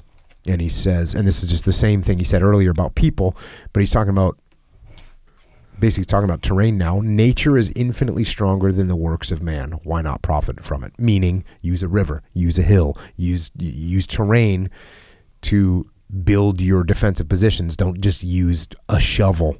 Yeah. Same thing that he talked about earlier with human beings. Now, another piece.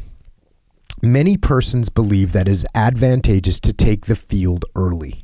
And this is coming right back, Sun Tzu, Art of War. Be there first. Yeah. Saxe maybe doesn't agree with that a little bit here. They are right when it's a question of seizing an important post. Otherwise, it seems to me that there is no need to hasten and that one should remain in winter quarters longer than usual. So he goes on to talk, winter quarters means you're going to go out in the field. Well, we're going to go out in the field now. And we're going to be cold, wet, and miserable for the next 3 days while we wait for the enemy to show up. And now they show up fresh. Who's going to do better in the battle? Yeah.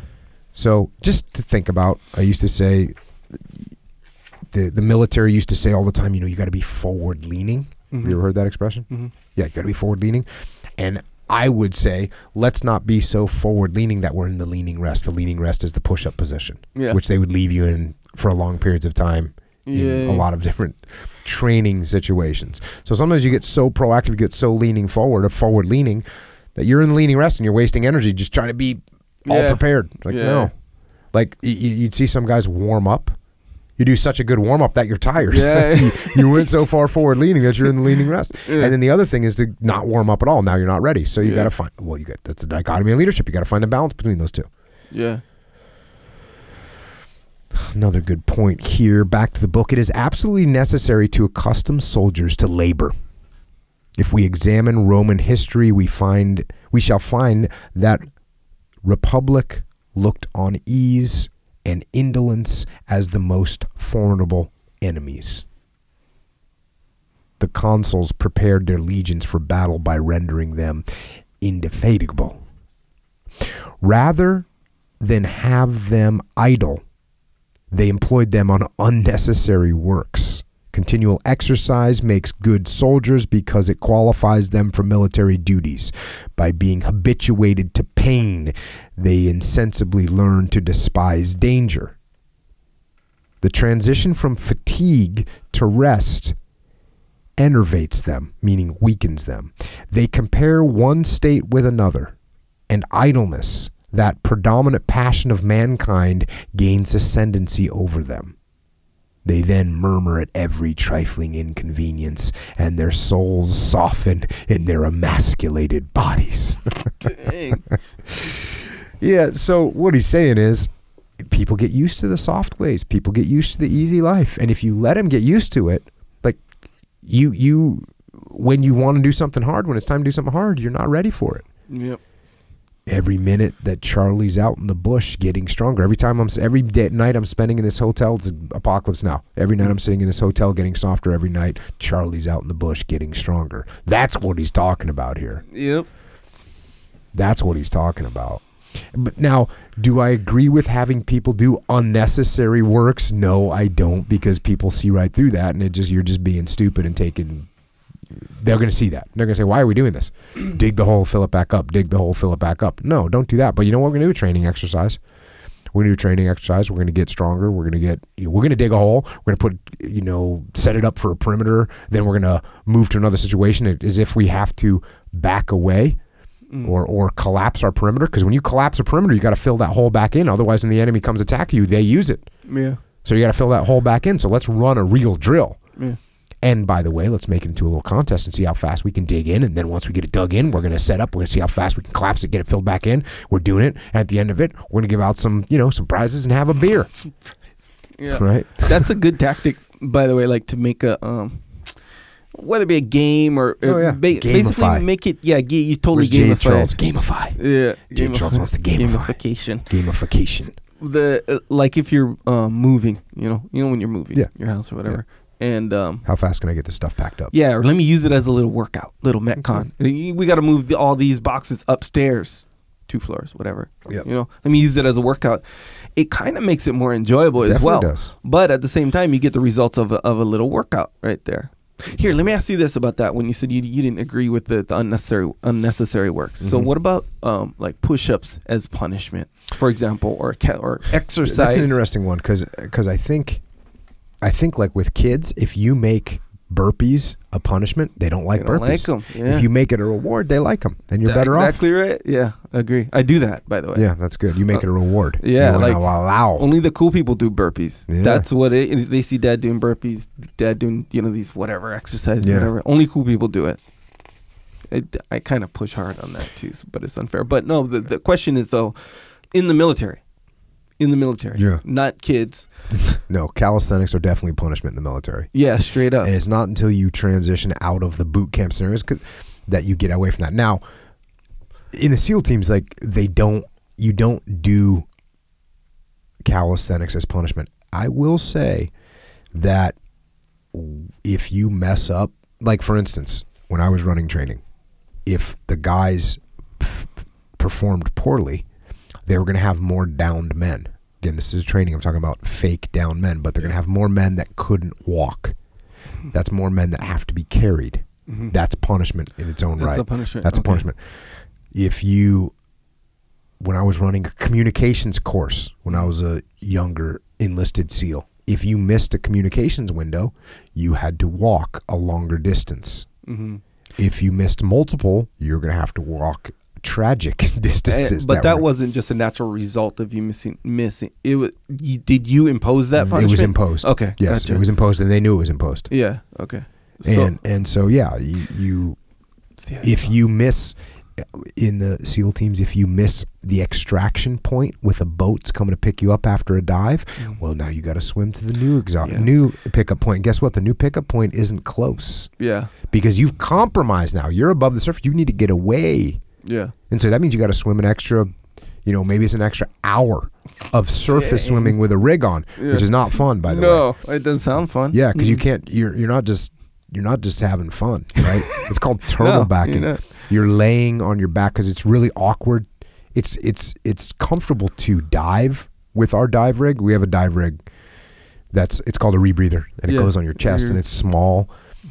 It's not tiny. It's closed circuit. It's closed circuit. Yeah, look at you. Look at you, big time. So it's a closed circuit dive rig, but when it runs out, doesn't work anymore. Yeah. So you have to swim. And we do something called turtleback generally, which is basically you're laying on your back and you're just finning. And it takes a long time to move very far, and it's not comfortable. So the punishment is, in training, if you miss your extraction point, that's fine.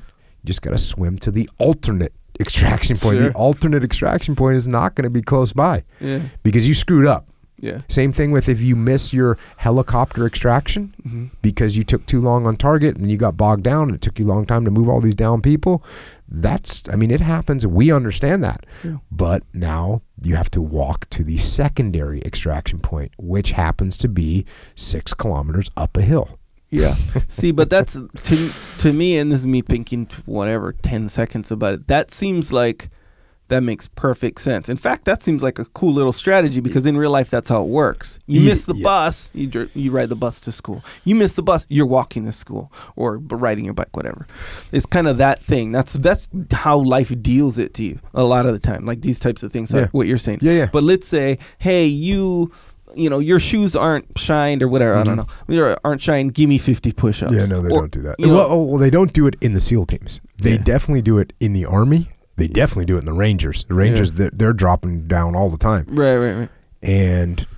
But no, we don't do that. So that's the question, though. Do you agree with that, or do you even think about that kind of stuff? I don't think about that kind of stuff. Yeah, I think I would say that I would not do it when I was in a military leadership position, just because I would rather. I don't know. Yeah, it's weird. It feels like it, like your. Like it makes sense when I know that the Army runs it that way.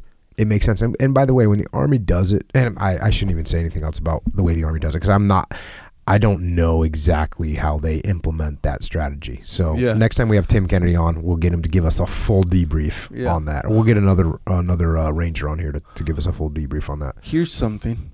So I was watching this show. It was this random show. Me and my wife, before we were married, when we were just dating, whatever, we'd watch these random shows, and it was a kind of like a reality show, kind of like a competition show, but it was, I think, Army. Like you grab regular people, put them in an Army scenario, you give them missions, and it's like because they have a Ranger, they have a best Ranger every year. They have a best Ranger competition, which is a really hardcore competition. Yeah. Well, it's it's a lot like the FTX, a lot like that, but it's a whole you're there for like a month or whatever. Right. And same, but a lot of drill sergeant type situations, dropping, give me 20, 50, whatever, right? So it was towards the end of the season or whatever, and this girl was like, she was like, dang, look how strong and like muscular my arms are now. This is just from all the push-ups we had to do and stuff like that, just by happenstance. Sure, she was getting punished. Sure, she was learning to follow directions more meticulously and all the stuff that you learn from, the whole, orders versus punishment situation. But as kind of a byproduct, if you will, she has some physical strength now, Yeah. I wonder if that has something to do with it. Well, no, definitely. You're definitely making people stronger. There's no doubt about it. Yeah. And that's all positive for sure. Yeah. Yeah, there's no doubt. The great byproduct of calisthenics as punishment is you get stronger. Yeah. But like in the SEALs, it's weird. It's not a thing. Yeah. It's not a thing. Like, hey, you're going to drop down and give me 50. Like that literally, I never saw that happen It might have happened with new guys sometimes. Like occasionally, sure. like a new guy that you're not getting through to him. Okay, guess what? But even with new guys, if you really want to get through to a new guy, what you want them to be good at is tactics, not push-ups. People in the teams, you're supposed to do push-ups on your own, man. Yeah, that's kind of what it seems like. We're not in here to teach you how to do push-ups. Like you need to be in shape, but we want to make you better tactically. It seems like you have better things to do. Is what I was going to say. But at the same time, you can't help but wonder. Maybe that's just like that's a certain way of looking at it, which is good. It seems obvious, seems effective to me. But what if there's something like that? You know, like something from back in the day, some old school fundamental principle that's kind of why you do it. That's super effective. Maybe that's why in the teams they don't do it, because they want you to be self-disciplined. Yeah, not like specifically. Yeah, not disciplined by the group, but imposed. But yeah, you don't want to impose discipline. Interesting. So, well, regardless, I think that you should train hard because you don't want to have your soul get softened inside of your emasculated body. That just sounds like something I don't want to be a part of. So I'll keep training. Back to the book. There is more skill than one might think in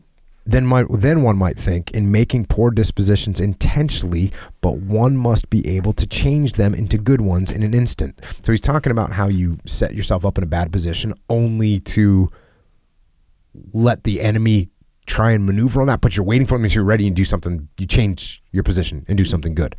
Like in jiu-jitsu when you let someone set up a triangle, but you're just trying to pass their guard. Gotcha, yeah. Nothing is more disconcerting to the enemy.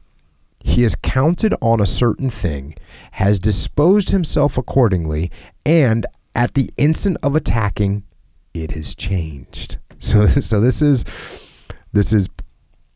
pretty cool, right? This is a good thing to remember. I like what he talked about is psychological effect that it has on the enemy. So the enemy sees something, they expect something, they want something to go a certain way, so they arrange themselves for it, and then right when they're getting ready to execute it, they realize it wasn't what they thought. And he says there's nothing more disconcerting. And I'd say that's true with a person too. You know, with the unexpected is what disturbs people, especially.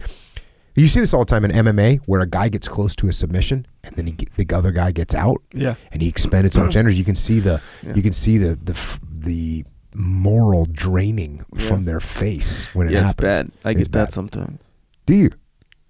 Sometimes. He goes on. I repeat, nothing confuses him so greatly and leads him into more serious faults. If he does not change his disposition, he will be defeated. And if he changes them in the presence of the enemy, he will still be defeated. Human spirit cannot meet it. I'm trying to think of how that affects someone's psyche. Oh yeah, it definitely affects you psychologically. Like you throw you think you're gonna get this person in the triangle, you put it on there, and then all of a sudden, boom, you realize it's not just that you missed the triangle, it's that you realize that you got played. You got set right up. And that doesn't feel good, and that can definitely hurt your morale. Yeah, big time. That's a little different than just missing the move. When you realize you got set up for that. It messes up your whole game. So you roll with stilts, right? Yeah. Okay, so that's I don't want to say that's his whole game, but that's his game right there. So like if you go, side control or mount or whatever, he has dangerous moves. He wants you there. Yes, exactly right. So it's like, and every once in a while you get rolling with him like kind of hard. It'll seem like he's trying to defend the mount, but he's really letting you think that you got the mount, right? Because if someone's letting you mount, know they're letting you mount. Yeah. And if they're gonna spring some sort of a trap, it's gonna be more obvious if they're letting you do it. But you get him where he kind of lets you do it to the point where you don't realize he's letting you. You just got, and then again, then after a while he keeps doing stuff like that too. You're like, bro, I don't even really want to do anything to him because he's just gonna set me. This is just a bunch of traps right now. So it messes up your whole game. You can't do anything. On your own accord though. It's not like he's preventing you from doing anything. It's like you're preventing yourself now. That's a situation you have to deal with. But actually, I figured it out. I figured out I didn't figure it out. I figured out a method to deal with just that whole scenario with him, by the way. And he even asked me afterwards. So I was like, I was going hard, and I was, how you get real weary, like, okay, I know he's gonna send me. So it was real uneventful roll. So I was like, hey, let's go roll again. And then I just loosened up and basically allowed him to spring whatever trap he wants. And he did all this stuff, and he was like, hey, you were rolling a lot lighter in that time. I was like, no, bro, I'm trying to turn on the lights to all your traps that you set, you know? So it's kind of like that thing. It just comes with like the type of training. Like you can't regard the training as a competition. Yeah. You know, you got to go in and be like, otherwise you are not learning anything. Yeah. But man, in a war battle or in a competition scenario, it's like it'll mess you up big time. I'm trying to think if I ever got played like that on the battlefield. You know, sometimes we'd hit a target, and it was real obvious that, you know, we had been, I wouldn't say set up, but like there's no one there. Like clearly the information that we got was wrong, and you'd be kind of like, dang, you know. Be like, man, that wasn't good. Yeah, and really on a real rudimentary level, that's what an IED is. You know, it's like they want to make it look like a trash can or a regular something you have to address or something like that. You know, a place where you have to go anyway. The road, I don't know, whatever. On a real simple level, that's kind of what that is. So now you're like, shoot, now we got to be weary of everyday things, normal protocol. We got to be weary of that. Yeah, that's a digger on the psychology for sure. Yeah. Back to the book. I do not care for either one. Oh, sorry. It says lines and entrenchments. So he's talking about lines and entrenchments, meaning defensive positions.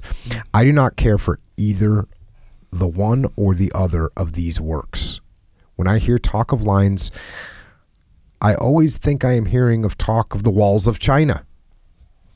The good ones are those that nature has made, and the good entrenchments are good dispositions and brave soldiers. Again, just capitalizing on nature and saying that brave soldiers are more important than your position. Man always fears the consequences of danger more than danger itself. Totally true. And I'll tell you what's equally, or you could throw in there, is the anticipation of danger is probably the worst thing. Yeah. You know, I see this. I see a lot of kids on the wrestling mat right now because it's wrestling season, and you can see the kids get nervous before they get on the mat. But then once they get on the mat, they're in the game. Yeah. And now you're doing your job. Yeah. But the anticipation of what could happen. Yeah. Drives people crazy. When is that? Like, you know, because you felt that before, or you know, back in the day when we were competing. Yeah. That like in jiu-jitsu tournaments though, were especially back. Actually, one of your last competitions was my first competition. Really? By the way, yeah. Where was that? In LA. It was called like the Pan Ams of submission grappling. It wasn't the Pan Ams. It was like, I think like submission grappling. It was no. How did I do? I don't know. I don't remember. Yeah, I remember seeing all the pictures because it's funny. One of the like, it's not a tournament. It was a tournament. Yeah. So remember Alicia photos? Remember Who that? ran it? Who ran it? Who ran the tournament? I have no idea. I didn't even know there was tournaments, and I saw one. Or Brand at the time was like, "Yeah, there's a tournament." I was like, "Oh, we can have tournaments." I was like, "Boom!" So I just jumped on it real quick. What was the iconic photo? I say it's iconic because it's a kind of a long story. That's a strong word. Yeah, very strong. It's not iconic at all, actually. But it's okay. I have this guy. His name is Jim. You'll probably know him, Jim. I have him in it's not an Americana, it's a straight arm lock. And I wound up tapping him out, and Alicia Photos, though, that was the photographer at the time, the main one. Had a really good picture of it. It was such a good picture. It was on the front of her website, the picture, right? That's why I call it iconic photo.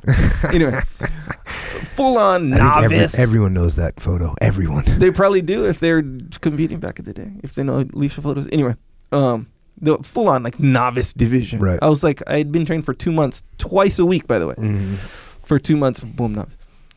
Still just dominating out there. Look at you. Winning. Right. No, I actually lost. I lost my first match, took third.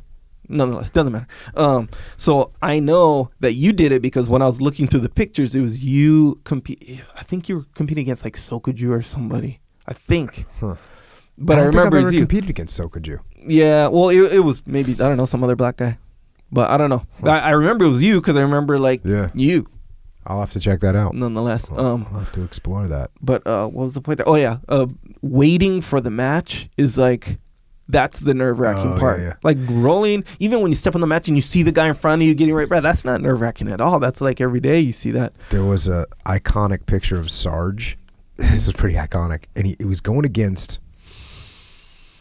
one of the Gracie's kids. So it was Henner or... I think it was Halleck. Was it Halleck? I think so, yeah. And he's double legging him. You know what I'm talking about? Yeah. Sarge has got like the savage double leg, which Sarge has a savage double leg. It's another thing when I see these. By the way, talking about Brian Sargent, one of my buddies who has a jiu-jitsu school in Connecticut. It's called Jiu-Jitsu Life.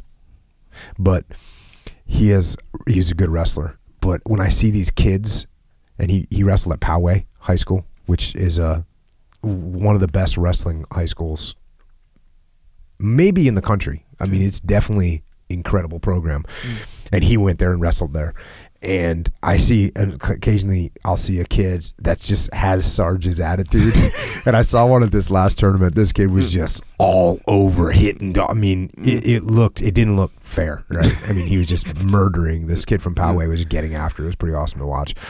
And you could see just boom, boom, boom, just hitting the doubles. But it reminded me of the iconic picture of Sarge. Oh, there's a picture of it. So yeah, there's a picture of Sarge, and they put him on. It was one of those pictures that was so good that they put it like on the cover. And I don't know if it was that one or if it happened later in the match.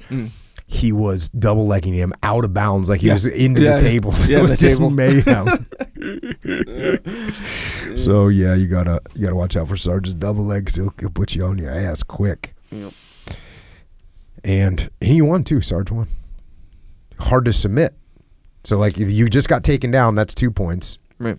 And now what are you going to do? Because you can't sweep Sarge, right? It's hard. I mean, of course you can, but it's hard. Yeah. You only have a few minutes, and it's hard to submit. Oh, but you got back to your feet. Cool. You just got taken down again. Yeah. Yeah, that's the rub with the real good judo guys or wrestler guys. That's the rub. What's the rub? Oh, how do you solve that problem? Yeah, like become a better wrestler. Typically, that's not it. Yeah, because when Tyron Woodley fought Damian Maia, and Damian is an incredible jiu-jitsu player, and he couldn't get Tyron down to the mat. Yep. And every time he shot, I would hit my son, and because every time Damian shot, Tyron would just stuff the shot, and I'd hit my son and go, "That's why you wrestle. That's why you wrestle, boy, because you're gonna be able to take people down." Yeah. And then once you get to the ground, if you have the jiu-jitsu, well, now you got problems. Yeah. Because Tyron didn't want to go to the ground with Damian. No. Because that would have been very problematic for him. Yeah. But Tyron Woodley is a wrestler. Oh, yeah. You know, was that you who said there's a difference between someone who can wrestle versus a wrestler? Yes. That was me. Yes. Yes. Tyron Woodley is. And that's why I say that's not the problem. Or that's why I say that's not the solution. If you have a wrestler always taking you down and the solution is to get better at wrestling, that's not the solution, because you want to get better at something that this guy's probably getting better, and this is just chances are, I'm not saying it's an absolute, but he's probably A, getting better, B, already super good at it. So it's like the solution isn't to chase something that's 12 years ahead of you. Yeah. He's 8 years ahead of you in wrestling. Yeah.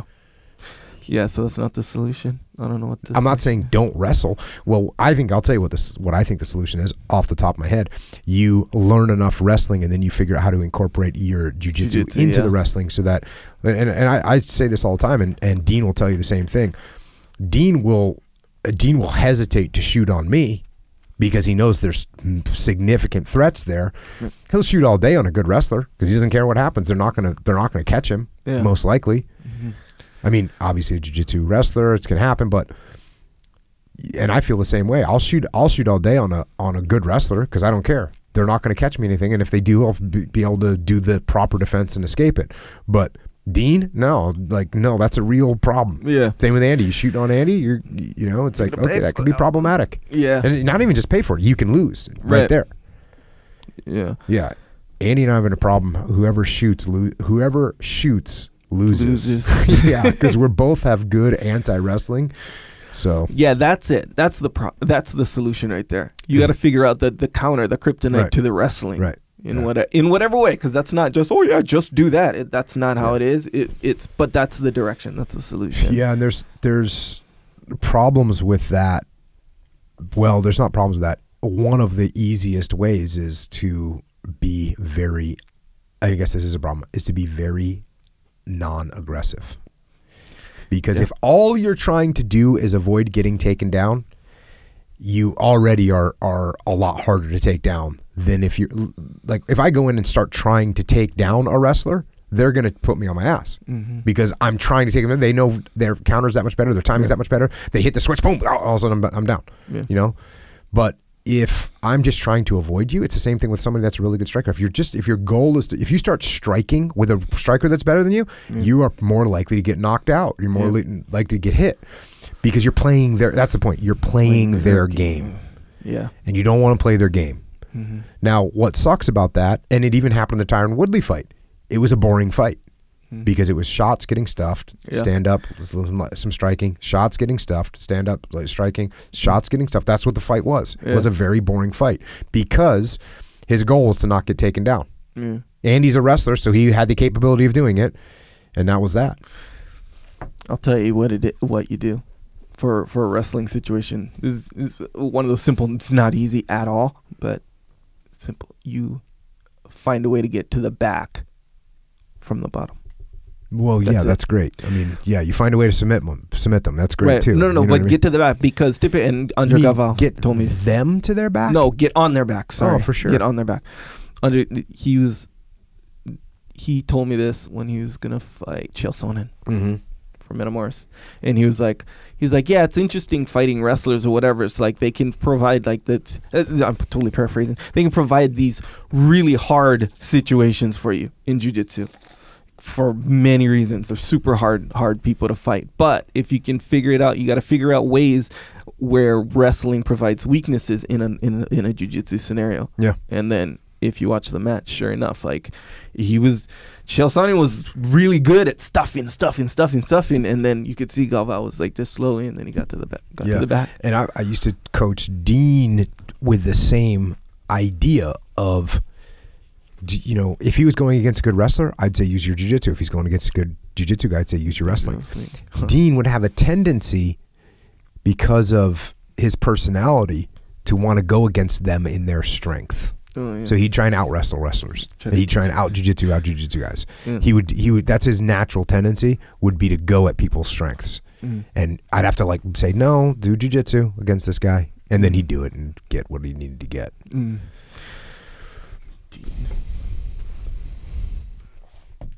All right, back to the book. When one is obliged to defend entrenchments, one should post all the battalions directly behind the parapet, because if once the enemy sets foot upon that, those in the rear will think of nothing but to save themselves. This is because of the consternation in men when something happens that they have not expected. Again, consternation is like shock. So he's again emphasizing the fact that when people aren't expecting something, it's a major downer for them. It's a major downer for them. It interrupts what's happening. Yeah. And that's why you got to think of contingencies. That's one of the biggest things, one of the best things about thinking about contingencies is just that you're aware of it's going to happen. Just that you've thought about it for a half a second. Big time. Yeah. That makes you so much better off. Getting caught completely off guard. I mean, this happens in jiu-jitsu. The thing that you get caught with is the thing that you didn't see coming. Yeah. That's the thing that catches you, the thing that surprises you. And you're like, oh, how did that happen? Yeah. It surprises you. That's what you get caught with. Yeah. Even like in your house. Like that's the one I think of a lot. Where, you know, when you're in your house and if you think of like, what if there's someone in here? Oh, yeah. Right now. Yeah. You're not even necessarily of how scary that would be necessarily, but it's like, okay, what if there's someone in here? At least I'm ready for the fact that someone's in here. My daughter, my 8-year-old daughter, will try and scare me. Yeah. And she'll hide somewhere. And if I don't expect it, I get startled. She'll get you. Yep. And then what I do is I just, you know, you're talking about punishments. Sure. I punish myself. Oh, because yourself. That means, okay, good. That's good. So she scared me twice last year. Like that actually made me a little bit startled. She tried 98 times. 96 of them were ineffective. All right. But what I'll was tell you your what, punishment? I punished myself. Burpees. Yeah, what was it? Burpees. Got it. Burpees. Cool. And then, but I really enjoy scaring people. Sure. a lot. I don't know why. I find it very entertaining and funny and satisfying. So I do, when I scare people, it like makes them cry. Yeah, I can see that. Wait. So how do you scare them? Do you do the like the loud noise one, or I do you everything? Yeah, you know, because a lot of times the loud noise isn't the scary thing, right? And sometimes the scratching at the window is a lot dread. more scary. Yeah. Sometimes you think you're home alone and you think your dad's gone, and then all of a sudden there's like scratching at the window, and then there's a noise of the door opening, and you start calling out for your dad, but he doesn't answer, and then there's more scratching at the window, and then all of a sudden there's someone with a mask on that comes into the room with a flashlight. Yeah, you can't do that, man. That's so, like that's a violation. You can't do that. No, with a but mask. I do that. Yeah, yeah, I can see that. Yeah. So, anyways, that's that. Back to the book. Well, let me catch us up to where we were talking about the shock that happens when people don't expect something. Back to the book. This is a general rule in war and decides all battles and all actions. It comes from the human heart and is what induced me to compose this work. I do not believe that anyone yet has attempted to find there the reasons for the poor success of armies. Thus, when you have stationed your troops behind a parapet, they hope by their fire to prevent the enemy from passing the ditch and mounting it. If this happens, in spite of the fire, they give themselves up for lost, lose their heads, and fly. It would be much better to post a single rank there armed with pikes, whose business will be to push the assailant back as fast as they attempt to mount. And certainly they will execute this duty because it is what they expect and what they prepared for. If with this you post infantry formed according to my method into sentries at a distance of 30 paces from the entrenchment, these troops will see that they are placed there to charge the enemy as fast as he enters and attempts to form. They will not be astonished to see the enemy enter because they expect it and will charge vigorously. If instead they had been placed on the parapet, they would have fled. That is how a trifle changes everything in war, and how human weaknesses cannot be managed except by allowing for them. That's heavy right there. Yeah, human weaknesses cannot be managed. You have to allow for them. Think about that. Yeah. You have to do that all the time as a leader. Yeah. You have to try and do it as a leader, because if you don't try and manage these weaknesses and you don't allow for them, then they're gonna jam you up, as you would say. Yeah. So you got somebody with a big ego. You gotta put them in a situation where that ego is gonna flourish and not be offended, and when it does get offended, you got to allow for that, and how you're gonna adapt to it. Yeah. It's like expecting perfection, like if you expect perfection. Yeah. Well, you're gonna be let down a bunch. Yeah, is what I'm saying. So if you allow for imperfection, it's kind of you can just manage better. So there's two major points. Number one, if you set people up so that what they expect to happen happens, they're going to have a better chance of achieving what it is you want them to achieve. Because if these guys are in the parapet and all of a sudden they get run upon and they're surprised by it, and their mission was to defend the parapet, well, now they're getting overrun. Whereas if you say, no, once the parapet gets taken, you attack. Now they know the parapet's it's not going to be a surprise to them. They expect it to happen, and then when they get the opportunity, they're going to get in there and get after it. But man, allowing managing human weakness, the only way you can do it is by allowing for it.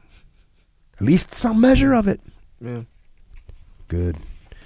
Good lesson learned. That's something you can think about as you lead people. You can think about, hey man, this is a little weakness here, and if I don't allow for that, I don't give that some room, and I count on, Flynn from Echelon Front, newest member of Echelon Front, but he just wrote an article about a guy. He was stationed on a ship before he got to the teams, and he was saying this guy had been late for work, but he was trying to bring the guy along, had a lot of potential, blah blah blah.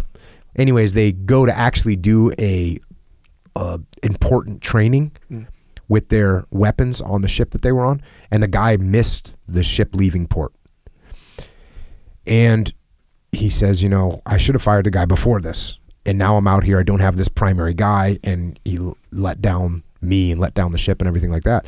But he didn't account for human weakness. He thought that he could bring this guy along, but he just, it's one of those things. If you don't allow for that human weakness in there, you might be getting left high and dry, which is not good. That's in the made that thing on the Echelon front webpage, which is called the Platoon Hut. Yeah. And we're just like writing little, I guess it could be referred to as a blog. It's not really a blog, because a blog to me seems a very, just, hey, we're just going to write whatever. We're bloggy. Yeah. So this is some little, I guess you might want to call them articles. Yeah, and there's like little lessons. Yeah, in of there, course, right? little lessons. Yeah, Yes. I enjoy a Platoon Hut. The Platoon Hut from time to time. And the reason we called it Platoon Hut is because that's where you'd sit around and talk shop. I guess we talk about other things, but when you get back from a training op, because when you're overseas, you still have a platoon hut, but it's not the platoon. I guess it is the platoon hut. But anyways, yeah, even there. So when you get back from an operation, you come and you debrief, and you get done with the official debrief, but then you go into the platoon hut. Hey man, you should have done this. And so that's one of those. He as a young surface warfare officer in the Navy, didn't allow for the human weakness of this young sailor, and it cost him. Going back to the book, the Greeks were very skillful in the art of war and well disciplined, but their large phalanx was never able to contend with the small bodies of Romans disposed in this formation. Now he goes on to, there's a guy named Polybius, and he goes on to quote a huge chunk of text from Polybius. Polybius was a Greek historian, and Polybius actually talked about why the Roman armies could defeat the phalanx. And pretty interesting.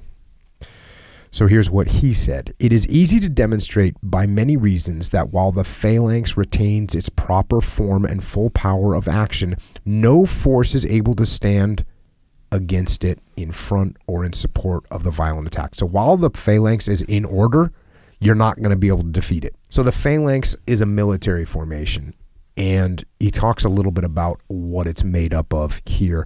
When the ranks are closed in order to engage, each soldier, as he stands with his arms, occupies a space of 3 feet. The spears in their ancient form were 17 cubits long. A cubit is about 18 inches. But for the sake of rendering them more commodious in actions, they have since been reduced to 14. Of these, 4 cubits are contained between the part which the soldier grasps in his hands and the lower end of the spear behind, which serves as a counterpoise to the part that is extended before him. And the length of this last part from the body of the soldier when the spear is pushed forwards with both hands against the enemy is in consequence 10 cubits. From hence it follows that when the phalanx is closed in its proper form, every soldier pressed within the necessary distance with respect to the man that is before him, and on his side the spears of the 5th rank are extended to the length of 2 cubits, and those of the 2nd, 3rd, and 4th to a still greater length beyond the foremost rank. It is manifest then that several spears differing each other in the length of 2 cubits are extended before every man in the foremost rank. And when it is considered likewise that the phalanx is formed by 16 in depth, it will be easy to conceive what must be the weight and violence of the entire body and how great the force of its attack. So you got guys 16 people deep, 16 people deep.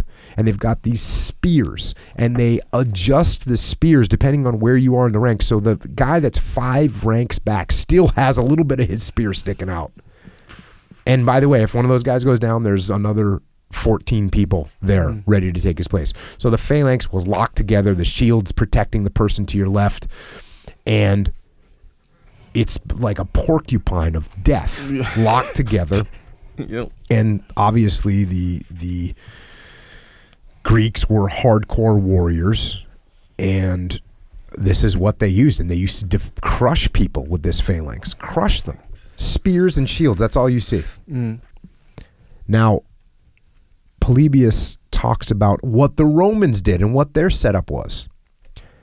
Back to the book. To each of the Roman soldiers, as he stands in arms, is allotted the same space of 3 feet. But as every soldier in time of action is constantly in motion, being forced to shift his shield continuously so that he may cover any part of his body against which a stroke is aimed, and to vary the position of his sword so as to either push or to make a falling stroke, there must be also a distance of 3 feet, the least that can be allowed for performing these motions with advantage between each soldier and the man that stands next to him, both on his side and behind him. So the Romans are in the same similar position, but they're moving individually inside these little positions. So they're not working together, they're more mobile. It will be easy, therefore, to conceive that while the phalanx retains its proper position and strengths, no troops, as I have before observed, can support the attack of it in front. So if you're going against the phalanx, you're going to lose if you're going in front. To what cause, then, is it ascribed that the Roman armies are victorious and those defeated that employed the phalanx? So how is it that the Romans were able to beat the phalanx? This is the cause.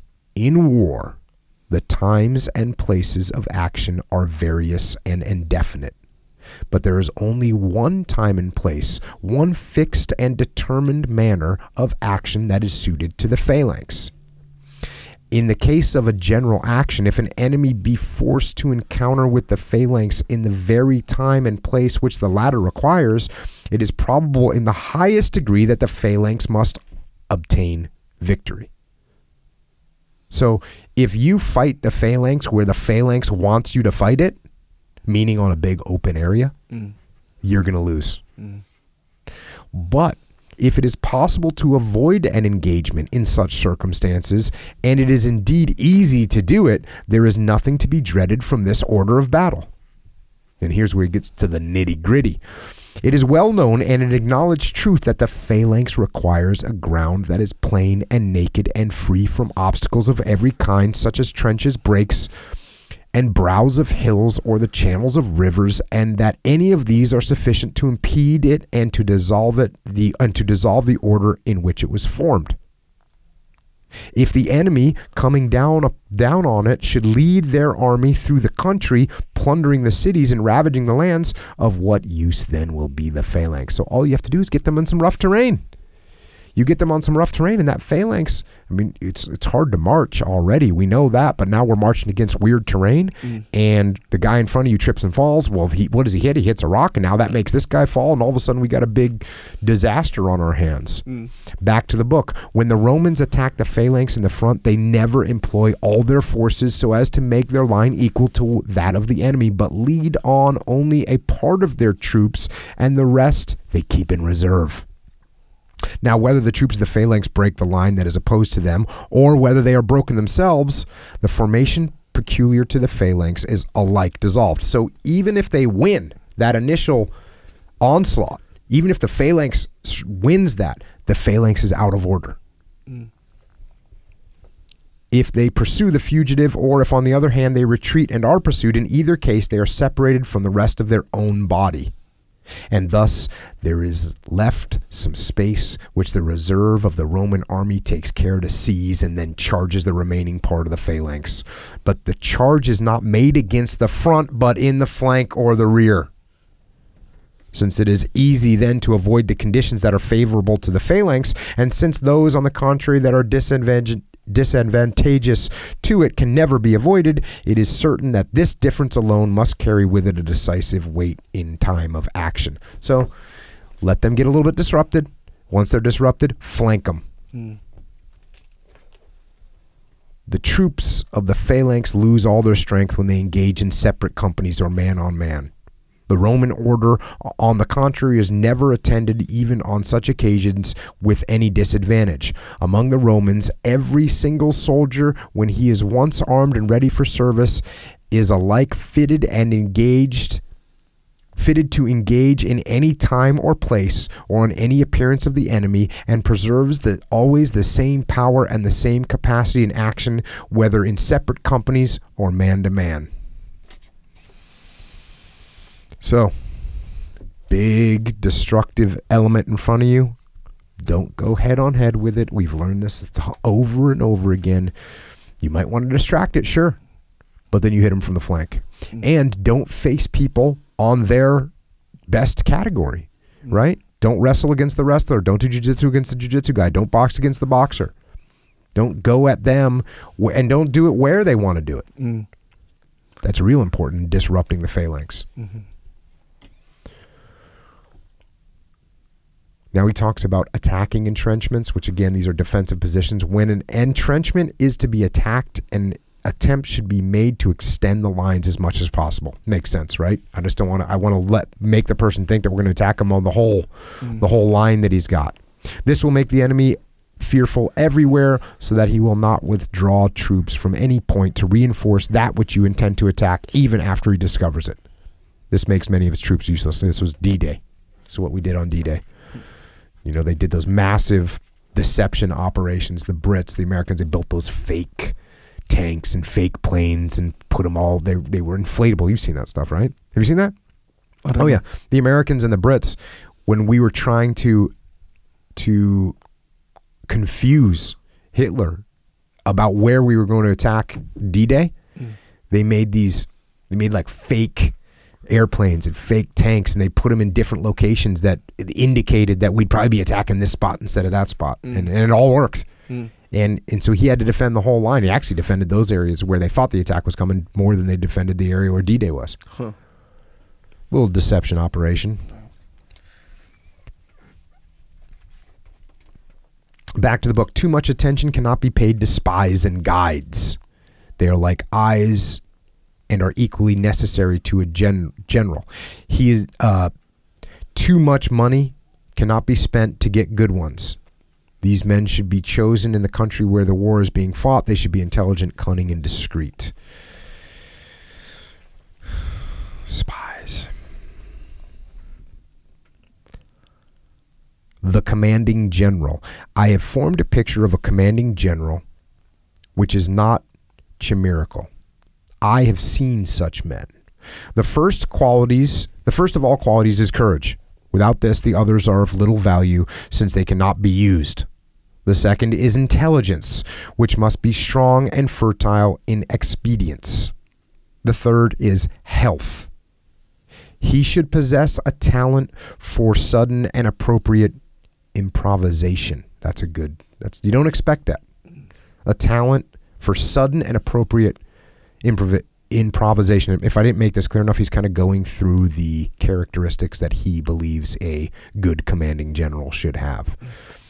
He should be able to penetrate the minds of other men while remaining impenetrable himself.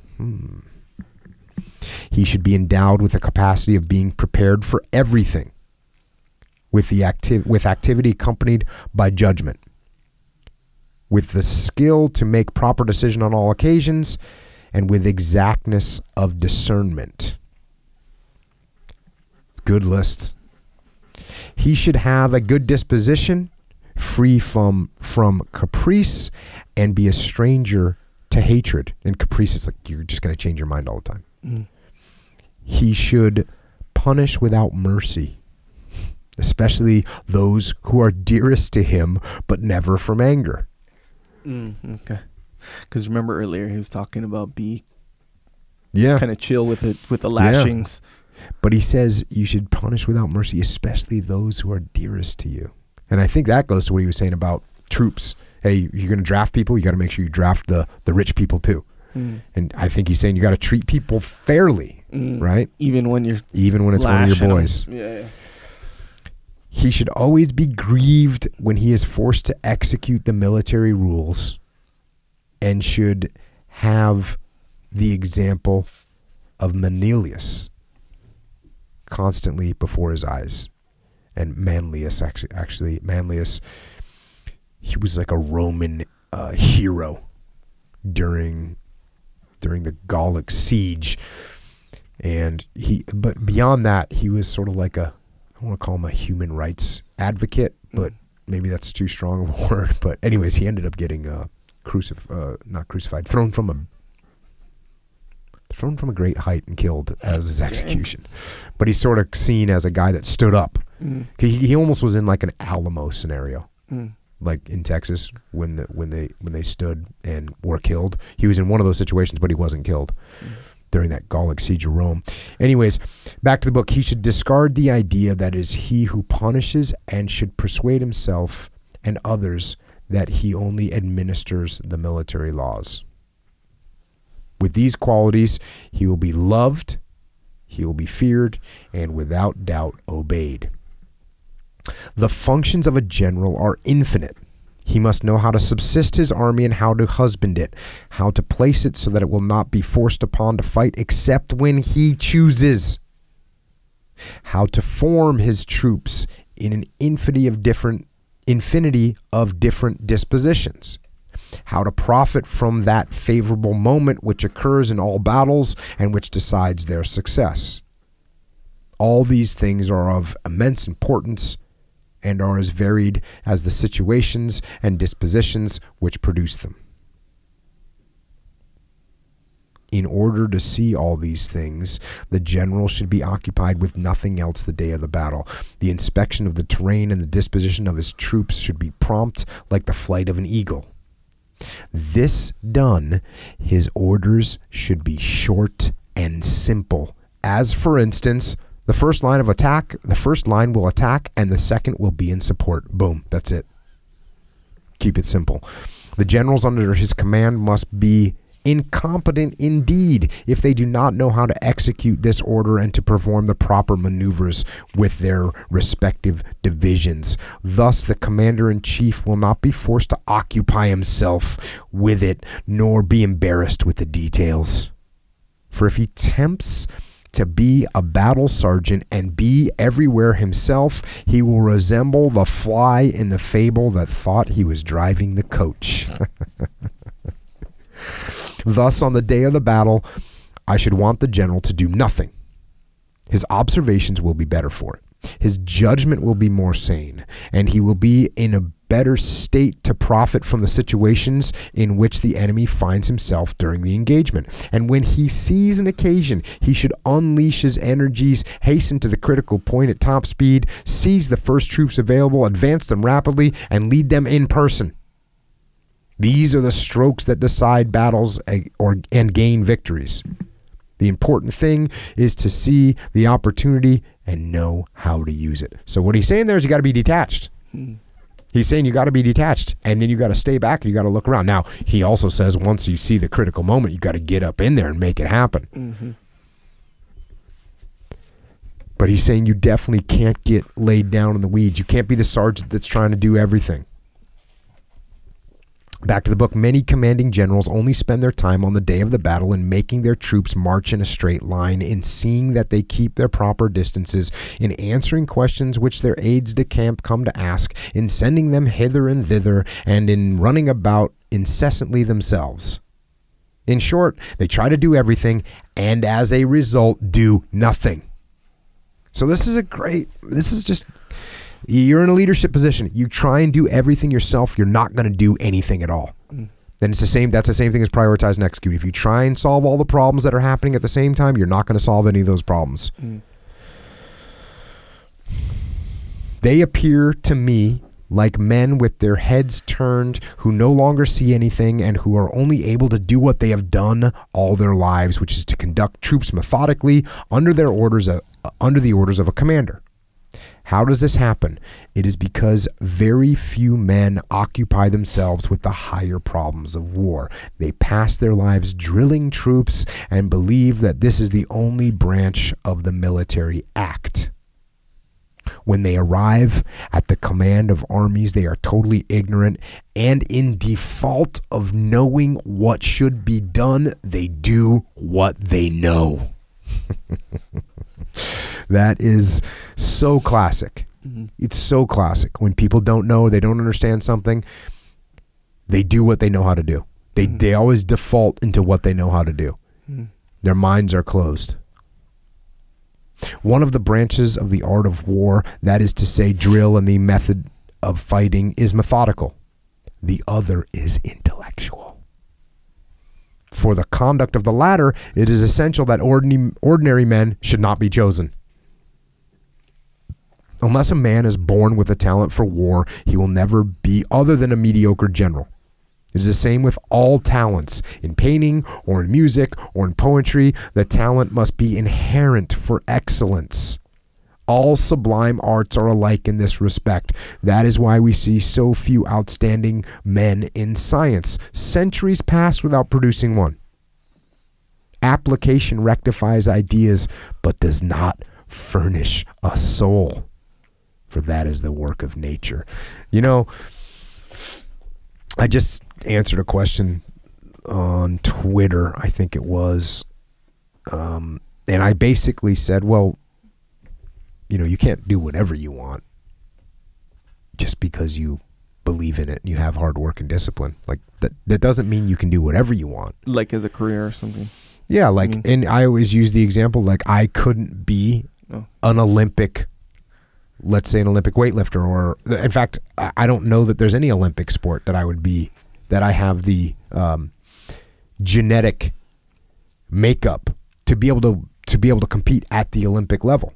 Of course, we could go back and maybe that's possible from a child, but I don't feel like it.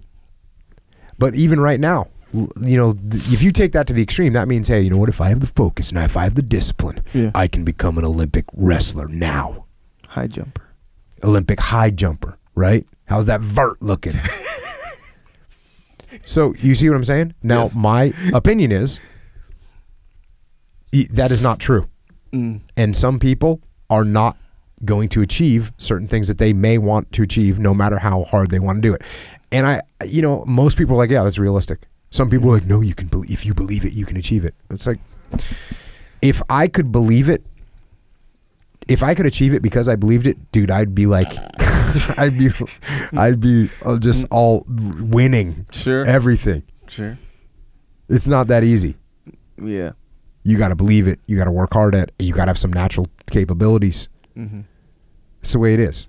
I'm sorry to let everyone down. What was your line? It was one of those lines that you can kind of take with you. You said belief, something about, what is it? It's in the Mustard, you said it. Belief is not going to make anything happen, but at the same time, without belief, nothing's going to happen. Totally true. Yeah. Yeah. So yeah, you've got, absolutely. So yes, belief by itself won't make anything happen. Yeah. That, you know, some people sit around, oh yeah, I believe I can do this, so I'm going to achieve. No. If you want to achieve, you got to do something. Yeah. And the same token that is also correct is that if you don't believe in what you're doing, then yeah, there's no way you're going to achieve it. Mm-hmm. You won't be able to gut through it when it gets problematic, which it's certainly going to. So Saxe agrees with me that, hey, the work of nature has to be in play. Yeah. Otherwise, it's not happening. You might get to some level, but reality is.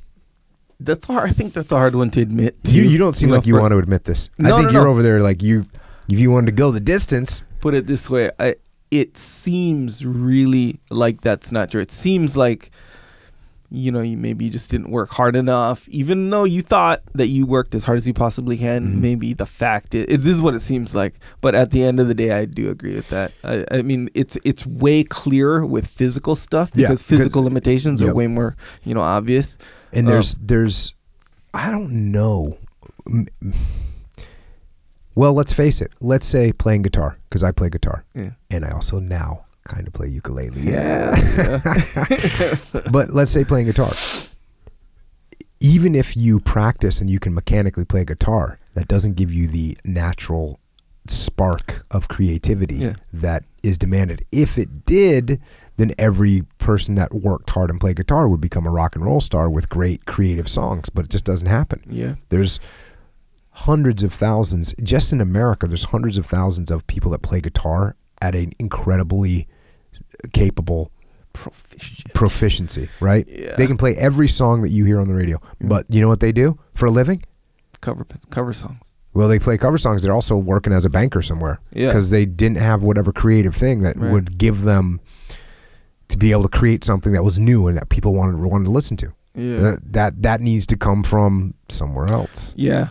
Practice isn't going to get you there. Yeah. Some people learn it in the schools. Some people learn it on the streets. But I think you kind of got to be born with it, man. And that's a little tenacious D for everyone. Yeah. You know, yeah. And again, can you teach creativity? And even then, it's like, yeah, but no. Yeah, not really. exactly. You know? I mean, compare the guy who's, and then where do you get it? Really, you know, it's it's weird. It's just, I think that's really the reason that it is true, is because you can't put your finger on it. You can't be like, yeah, just work as hard as you possibly can. Sure, that's going to improve your. Another classic example is look at the people. You know, if I go to a high level academic environment where everyone is, you know, incredibly intelligent, but not all of them are able to do something that. Not all of them are able to succeed at the level that their heritage would point towards. So just because you got a 1600 on your SATs and you did this and you went to this great college, there's a lot of people that did all those things and they're not what they themselves would consider successful. Yeah. Right? Yeah. And so the reality is there's something not there. Yeah. And like you said, I don't know that you can actually put your finger on it. Yeah. Because there's some other kid that didn't do any of that and made stuff happen. Yeah. And was extremely successful. There's thousands and thousands of examples like that too. Yeah. So it's kind of like when you compare it, like the proverbial person with all the potential versus someone with not that much potential, and maybe the guy with less potential. There'll be exceptions where that guy made it. And then there'll be obviously like all these other scenarios where the guy with the potential doesn't make it. So it's like, all right, you know, this guy's born with it. What up with him? Kind of thing. Let's take it to a new level. Not just making it, but actually being like the highest level. Yeah. For that person, you got to have the talent and you got to have the work. Yeah. You got to do both. Tends to be the case. Check. And he says the same thing here. I have seen very good colonels become very bad generals. I have known others who were great takers of villages, excellent for maneuvers within an army, but who, outside of that, were not even able to lead 1,000 men in war, who lost their heads completely and were unable to make a decision. Any decision. So he sees the same thing. And you know, I see that with business leaders. The business leader that you need to be at the beginning of your business is not the same business leader that you need to be once your business is more successful. You got to have this. Some guys are good at street fighting, right? Yeah. They're good at street fighting. They're not good at planning a war, planning a campaign. And so you might win as a company if you're a leader at the street fighting level and you do good, you scrap it out.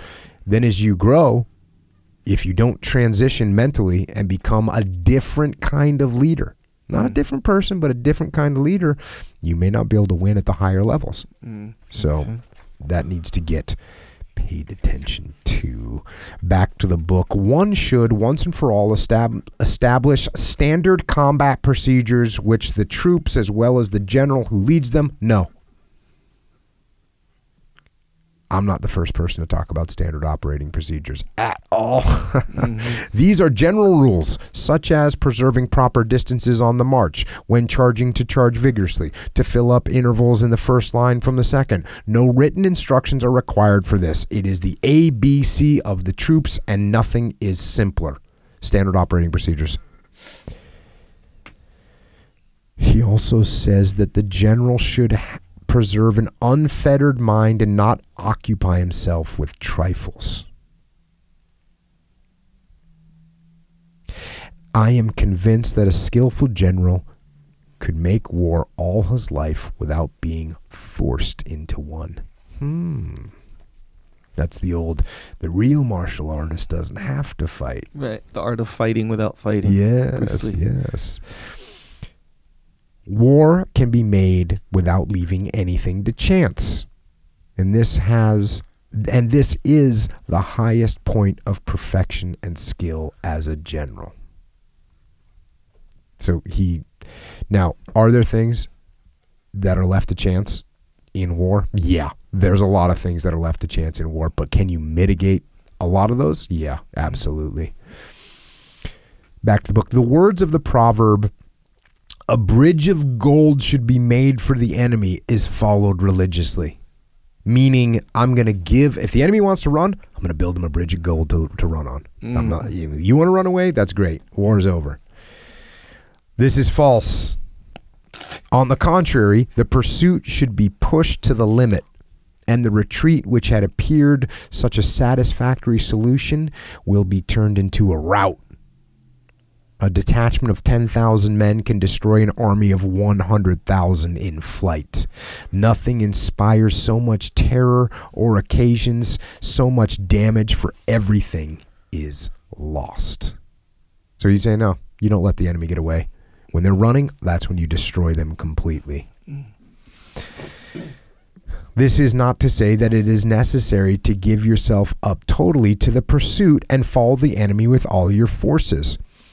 But if the officer you have ordered in pursuit prides himself upon the regularity of his formation and the precautions of his march, there is no use in having sent him. He must attack, push, and pursue without cease.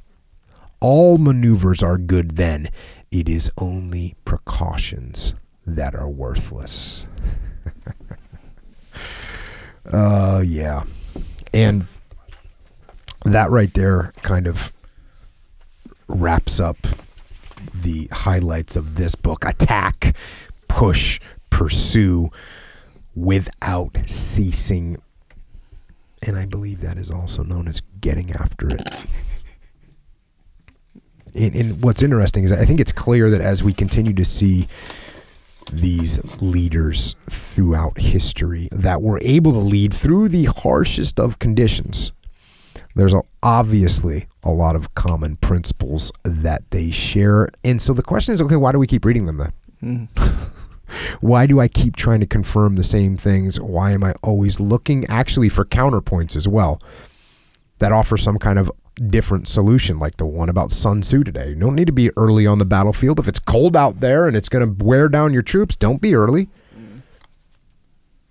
But from my perspective, the more different angles that you see these things, the more different ways that you learn the same lesson, the more clearly you understand it. If you learn an arm lock from 3 different people, they're all going to give you something different, and it's the same thing. We get something slightly different from all these strategic thinkers, and we get better understanding of it.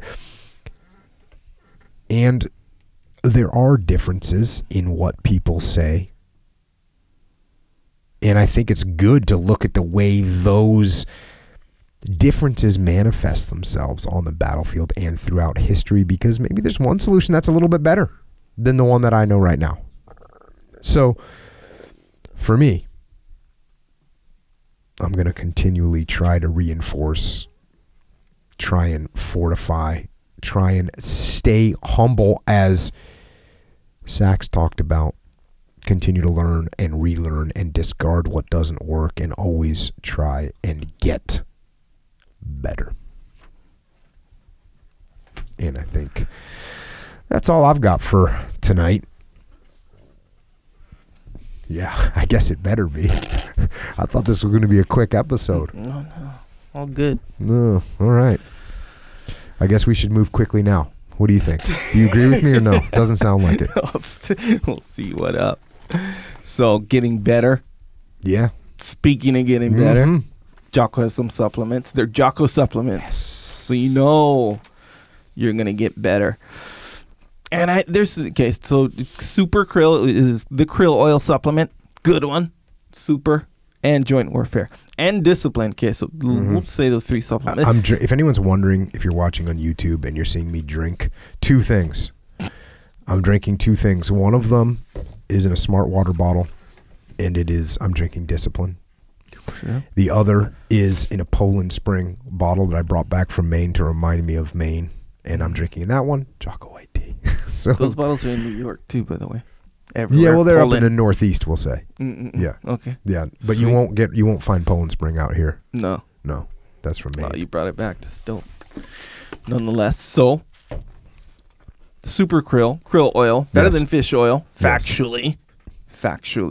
And then there's Jocko Super Krill, which is better than regular krill oil, factually. No, there's people out there not taking krill oil, and I'm not saying they should take krill oil. They should take krill oil. I was gonna say, it's just not what say I'm saying right now. I am saying I will argue, I'll actually pretty much guarantee. I know that defeats the purpose of a guarantee, but I'll pretty much guarantee that if someone's not taking krill oil, whether it be Jocko krill oil or not, and they take krill oil, they'll be like, dang, I should have started taking this krill oil before. Is it like learning jiu-jitsu? When you start jiu-jitsu, you go, man, I wish I started this when I was 13. It's just like that on a smaller level, on a joint maintenance level. Yeah. And joint warfare is what I'm feeling is, for me, that's kind of, it's new. Right? Yeah. And I'm like, man, I wish I could have had this for a long time. Wait, the joint warfare? Yeah. Because you can feel, it's like you're getting maintenance. Well, you should have came up with it earlier. I know. I know. Next time, that's what you're going to do. You can come up with it earlier. That's what I think you should do. Nonetheless, for your joints, it's a good one. We're all working out. Hey, we're making something. We're making a new product, we'll say. Sure. And it is... It's gonna be good. You're gonna like it. It's a protein drink, and it's gonna be. We've done 2 samplings, given the ingredient. So we give the ingredients to the supplement factory. They mix them, and we've gone through We've gone through 2 iterations, right? The first iteration, I was like, oh my God, this tastes good. Wait, what? I'm talking pure taste. Pure taste. The first one, I was like, oh, this tastes good. Really good. Like the kind where you think this is a whole new thing. You know what I mean? Wait, a whole new thing? Like this is like a treat? Proteins, because protein tastes like protein powders. Tastes like crap. Yeah. And that was one of the things we researched to figure out how we could make it taste legit good, where not you're holding your nose and forcing it down, but the first sample that we got, which I was in Maine when we tasted it, we stood there. It was me, Brian, and Pete, and we were standing there, and we all mixed it up together and then poured it into 3 separate cups. Sure. And everyone, when we drank it, everyone's like quiet for a second, then it was, oh my God. What kind is it? This one was mint chocolate. Mint chocolate. Okay. And it's just really good. And obviously the protein in it is awesome. Yeah. And we've got some other things in it that are gonna make it more complete. But yeah. And then I just got the but there was a couple adjustments that I wanted to make to the taste, just the pure taste. Yeah. So we just made those adjustments. I got the second iteration in. It tastes even better than the first one, but I sent them back for one more. Hopefully, it'll only be one more iteration before we can start producing. It's not going to come out for a while. It takes a long time to get everything rolling. But yeah.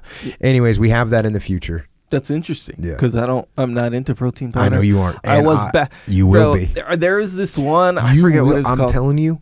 You will be. It won't even be for protein. It'll be for like a dessert or something. It'll be like someone saying they're not into this is going to be like someone saying I'm not into ice cream. That's how tasty it is. All right. Well, good. I guess we'll see. I guess that's kind of the test, right? Yeah. In a way, it's a test. Well, good. Nonetheless, krill oil, joint warfare, and discipline. Those are already out. Yep. Doing work. Discipline tastes good too. Yeah. That's another thing. You don't have to drink something that tastes like crap just because it's awesome for you. You can drink something that tastes good. And I'll tell you, one thing I've noticed, and I don't know what this means, but when I drink discipline, because I work out in the morning, as I say all the time, I don't do a pre-workout thing. It's not my thing, right? I work out in the morning on an empty stomach. Yeah.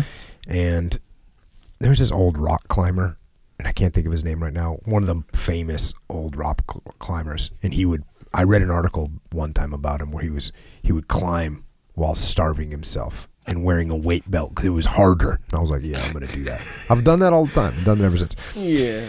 Anyways, if you have some discipline, the drink, then you will feel like, so when I get done working out, maybe like, let's say, I always say, I usually have some nuts around, some mixed nuts just to kind of get in my gut. A little food.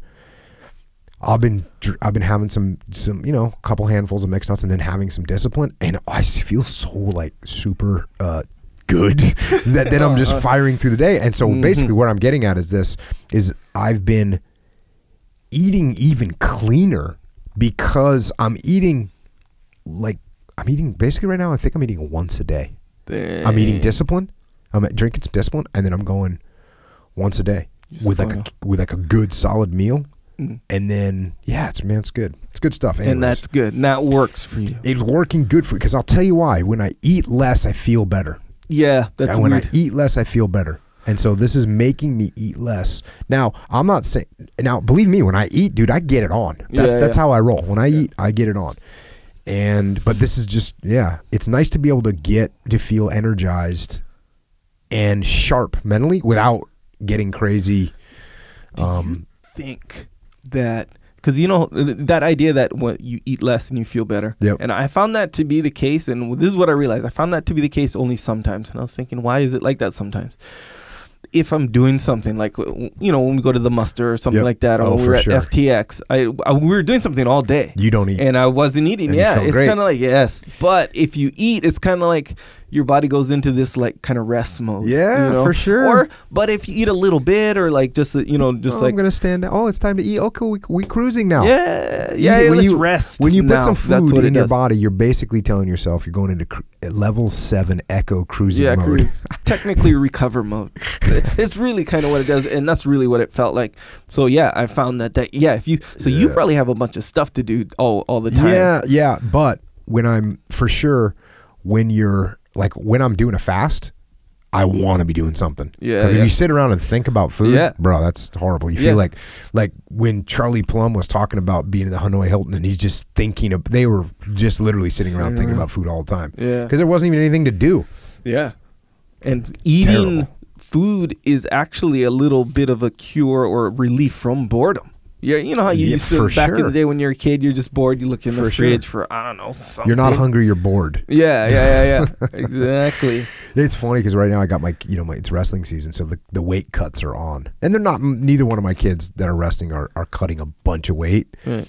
But it means that it means that there's times when you don't eat for a day, right? Dang. Okay. So you get to see the effects of that. And my daughter's like, she's like, I feel fine. She doesn't get hangry or nothing. Yeah, she doesn't get hangry. I warned my wife. I said, hey, you need to watch out because when we're cutting weight with fighters, they're cutting much more severe weight and they start getting in bad moods. Oh, fighters, you mean? Yeah. They start getting in bad moods because they can't eat. Hangry. They get hangry, yeah. But neither one of my kids are cutting that much weight. They're just kind of maintaining through the season. I don't know if we talked about hangry. Like that's a for real thing because this is what it is.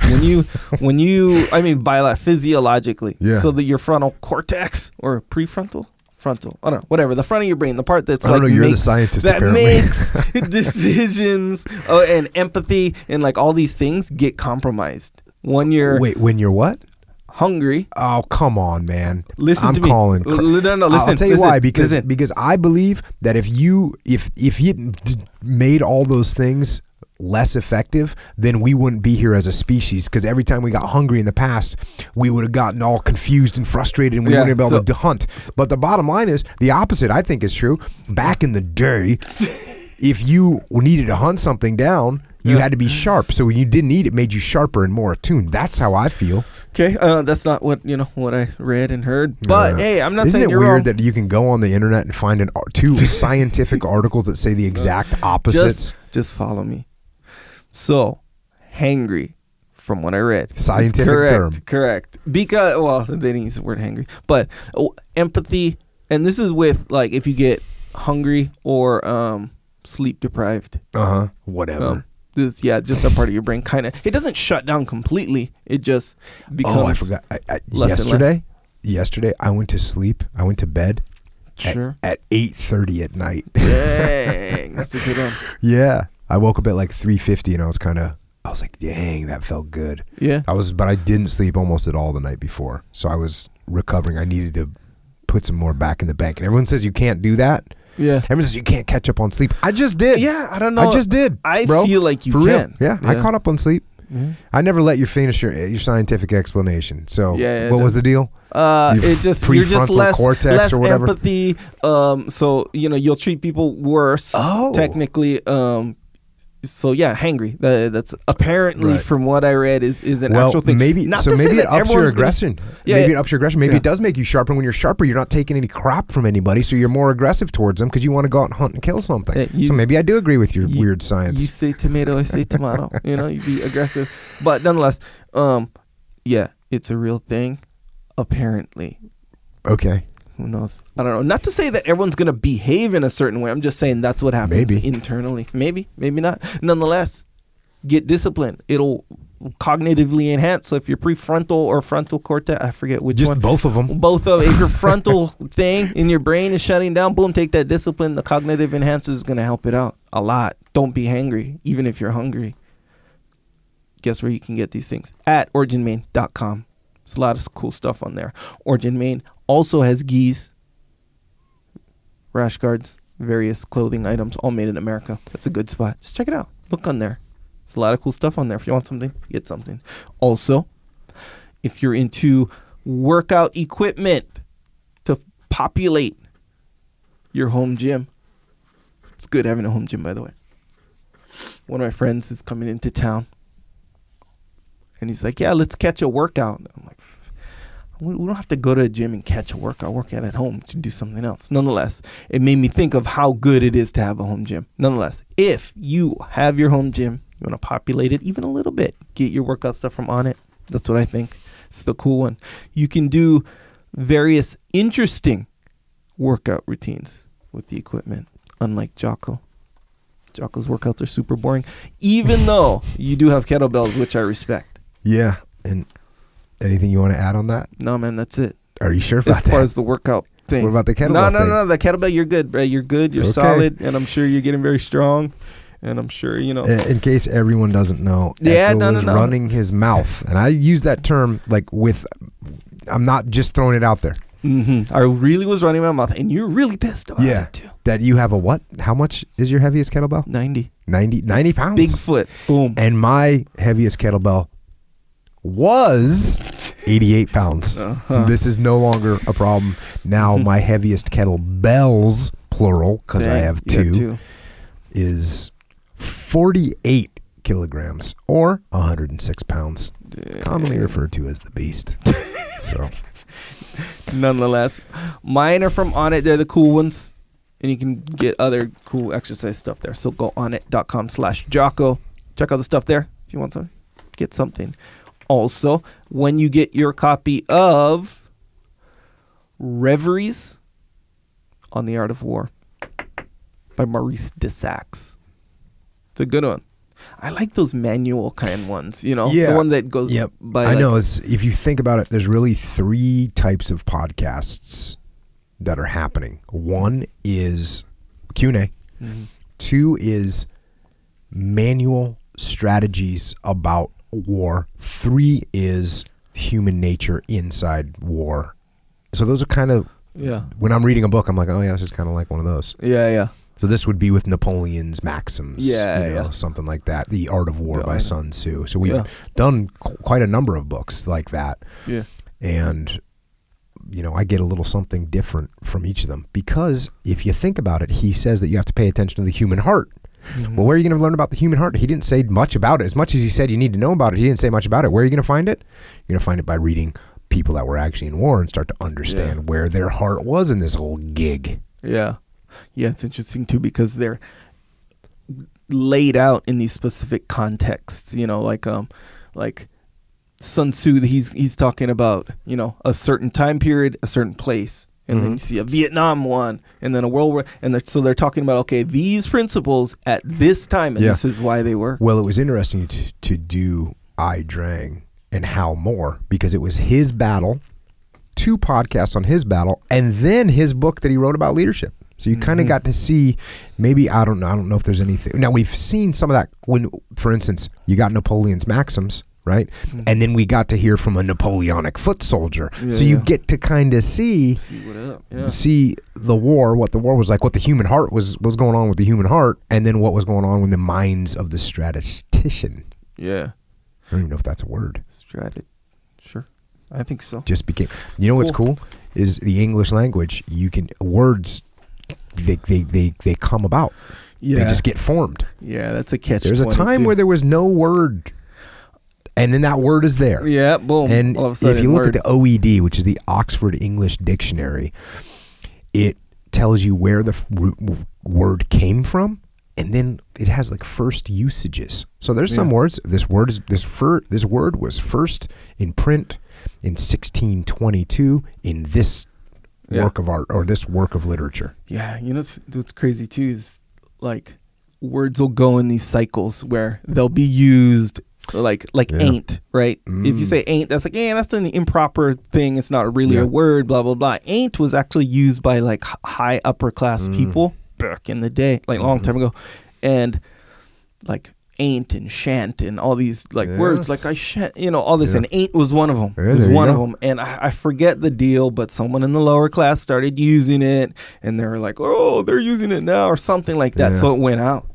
And now it's like, oh, that's not a word, but it is a word. The language in general, but definitely the English language. I studied English in college, but the classes that I took, some of the classes that I took would focus on that, which was which was always very interesting to me, And I think the reason it's interesting to me is because language is how we communicate.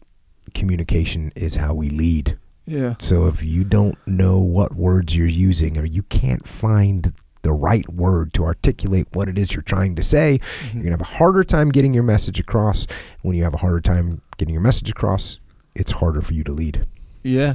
So, and then if you kind of look at the big picture of that, it's kind of like you have, then you kind of in a way should know slang and stuff like that for too. Sure. Because if you're over here talking quote unquote all proper to people who aren't used to hearing all proper, they're going to be like, what's this guy talking about or whatever. That is definitely true. And it's not just about language there. It's about culture as well. Yeah. And one of the cool things that when I grew up and I was kind of, getting into and I was in the hardcore scene, right?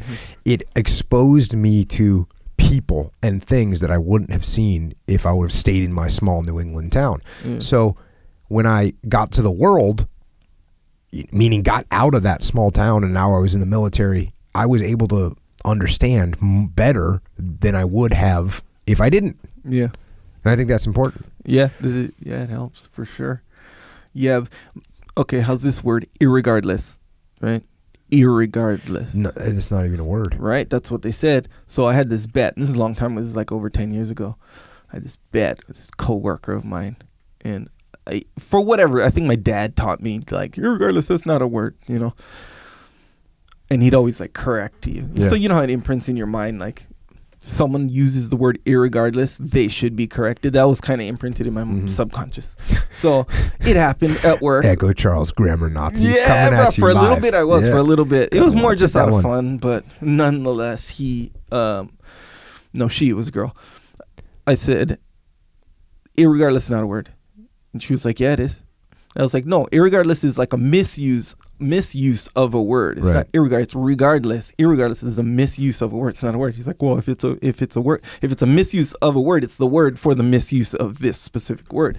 And I'm like, it's not a word. What the hell did that just mean? Yeah, but she's saying basically if you can say it and you can spell it, and it's like if it's a little name for something. It's not the name of anything. It's a name for a misuse of a word. That was her argument.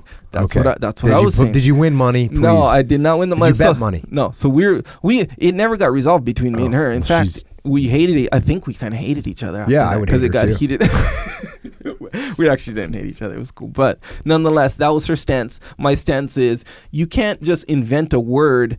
You can't just use a word wrong, invent another word because you're wrong, and then be like, oh, now it's a word. Now I'm right. All of a sudden, you can't do that. That's not how it works. Yeah. And then so I look it up in the dictionary. It was haunting me. So when I went over, I looked it up in the dictionary. Sure enough, the thing was there. And it said the misuse of the common misuse of regardless. So but I'm still confused. Like, is that a word? And here's the thing. I talked to Jade about it. Yeah, it bothered me a lot. Yeah. So I talked to Jade about it, and he was like, bro, that's kind of how the language is. He's right. You get enough people misusing regardless, saying irregardless, boom, all of a sudden it gets shuffled right into the rotation as a legitimate word. That's what Is that a good thing or is that a bad thing? I'll tell you what, it's a beautiful thing. It's a beautiful thing. It is. Right? The language is always evolving, and that's what allows the language, just like jiu-jitsu, just like mixed martial arts. Yeah. You want it to evolve. You want it to new words to come out that can articulate something a little bit better. Yeah. Like, for instance, irregardless articulates that you don't know the English language very well. Right? Yeah. But yeah, at some point, 100 years in the future, irregardless will become a word that has a little bit of a different meaning than regardless. Like maybe it's more regardless. Yeah. Like irregardless of what you're saying. And it will say first used in, somebody's going to write an article in online, and the guy's going to misuse it, but everyone's going to understand it. And it's going to say first used here. Yeah. There's all kinds of arguments you can have about language, but you have to remember that it's evolving all the time. Our language is evolving all the time, and it should. In France, they try not to let their language evolve. Yeah, they try and keep that language. It's interesting. Or I wonder what the ultimate result is. Something like that would be. Brother, the word. I think it's the same result if you try and not evolve your martial arts. Yeah. Eventually, if you don't evolve your martial arts, you're going to lose. That's what I think. I think it's the same thing with language. Yeah, you become less effective communication-wise in language as far as that goes. The word literally now. Okay, literally. We know it. Here's the hard part about accepting this, because literally means something very specific. Mm-hmm. There's no ambiguousness. If it started to be ambiguous, you wouldn't say literally. You'd say figuratively, or you just won't say anything. That's the defining characteristic of the word literally. But here's the thing. Now, literally doesn't mean literally. Literally means just almost a lot. Yeah, just really strong. Not even almost literally. It's just really strong. So if I was like, man, this guy's joke was so funny, I was literally dying, right? I wasn't almost dying. It's not what it means. It just means it was super duper duper funny, you know? That one's changing. Yeah, man. But that's a hard one to accept. Like and all. And I think there's another word, but in America and California, this is a recent one. So maybe the 80s, everyone's, in order to say said like or all. Echo was like, you got to stop doing this, and I was all, no way am I going to do that. And that's just the way language evolves. Yeah. Dang, that's cool. Hey, man, I dig it. So, nonetheless, if you want to buy this book, irregardless of the language in it, don't do that. What I did was I made it easy. You go to JockoPodcast.com. On the top menu, whatever, put a page there. Has all the books by episode. This one is on there along with everything else. Just click through there. It's a good way to support. And it takes you to Amazon. You get your book in 8 hours, however long it takes to ship to your house. Good way to support. Also, if you're doing other shopping, if you're going to buy that lawnmower and leaf blower that you've been meaning to buy, and the rake as well. False out. I'm just saying. You're in the wrong time zone. Wrong time of year for that. Oh, yeah. Wait, the rake. No, it's about to be spring. So what? You got another 6 months before you need to get the rake out and the lawn blower. Yeah. That's one of the last things I bought was a leaf blower. Really? Yeah. Okay. Long story. Nonetheless, duct tape. That's a year-round thing. Yeah. So if you can get duct tape, just carry on shopping, whatever you want to do. That's what you do. Good way to support. Also, subscribe to the podcast. iTunes, Stitcher, Google Play, Spotify, or wherever else they have podcasts, and wherever else you want to listen to the podcast. They have like new podcast apps out too. Yeah. They all have them though. Yeah, and I dig it. So, hey, whatever you're using to listen, subscribe. Yeah. It's a good one. Seems obvious, I guess, on the listening part. But YouTube, not so much. We have a YouTube channel. Subscribe to that too. That's a good way to support if you want. Because some people are not into YouTube. Who's not into YouTube? I don't know, but YouTube has some good information on it. You can also waste a bunch of time on it. Yeah. Yeah, it's like it's like the internet in general, you know, a lot of good stuff. Your whole like pursuit can be on the internet, and it can be very beneficial. And at the same time, your whole pursuit can be on the internet or YouTube, and it can be detrimental. What do you mean your pursuit? Like, well, whatever you're trying to do, going on the internet will basically make it out. So like if you're trying to learn 3D modeling, go on the internet. You can learn 3D modeling 100%. Well, not 100%, but you can learn to be a professional 3D modeler on the internet. At the same time, you get caught up watching some nonsense and not even take one step towards 3D modeling. That's what I'm saying. It's the dichotomy of the internet. YouTube has the same dichotomy. But if you subscribe to the Jocko Podcast YouTube channel, there's no dichotomy there. All good. All good. 100% upside, because it has a video version of the podcast. It has excerpts, and it has various other little videos we'll just sort of add. Mm-hmm. I always say I'm going to add, but this time I think I'm really going to add a different type of video. You'll see. It'll be good. Anyway, good way to support. Also, Jocko is a store. If you didn't already know, it's called JockoStore. JockoStore.com. That's where you can get the shirt that Jocko's wearing right now. Victory MMA and Fitness. You don't even have to be a member of Victory MMA and Fitness. If you have the shirt, you're kind of a member. Yeah. At least in spirit. Yeah. You're a member in that sort of way. Nonetheless, it's on JockoStore.com. It's where you can get any of the shirts that we make and sell. We also have hoodies on there, and rash guards, and hats, and patches. A lot of good stuff. Kids, women's, good stuff. I'm not saying to go buy something. I'm not saying that. I'm saying go there, JockoStore.com. Check out the stuff. You want something, get something. And that's a good way to support. Also, psychological warfare. If you don't know what that is, which I know you do, but in the unlikely event of you not knowing what that is, this is what it is. It's an album.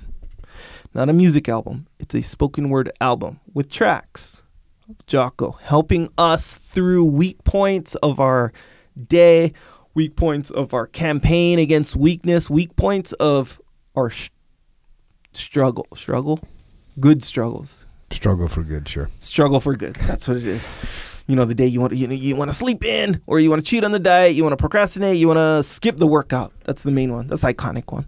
Skipping the workout. Because you like to skip workouts. Oh, the rest of us are over here getting leg day. Bruh, I'm sure I did legs the other day. A good one. Didn't skip it. Psychological warfare, that's on iTunes. It helps you through it. Yeah.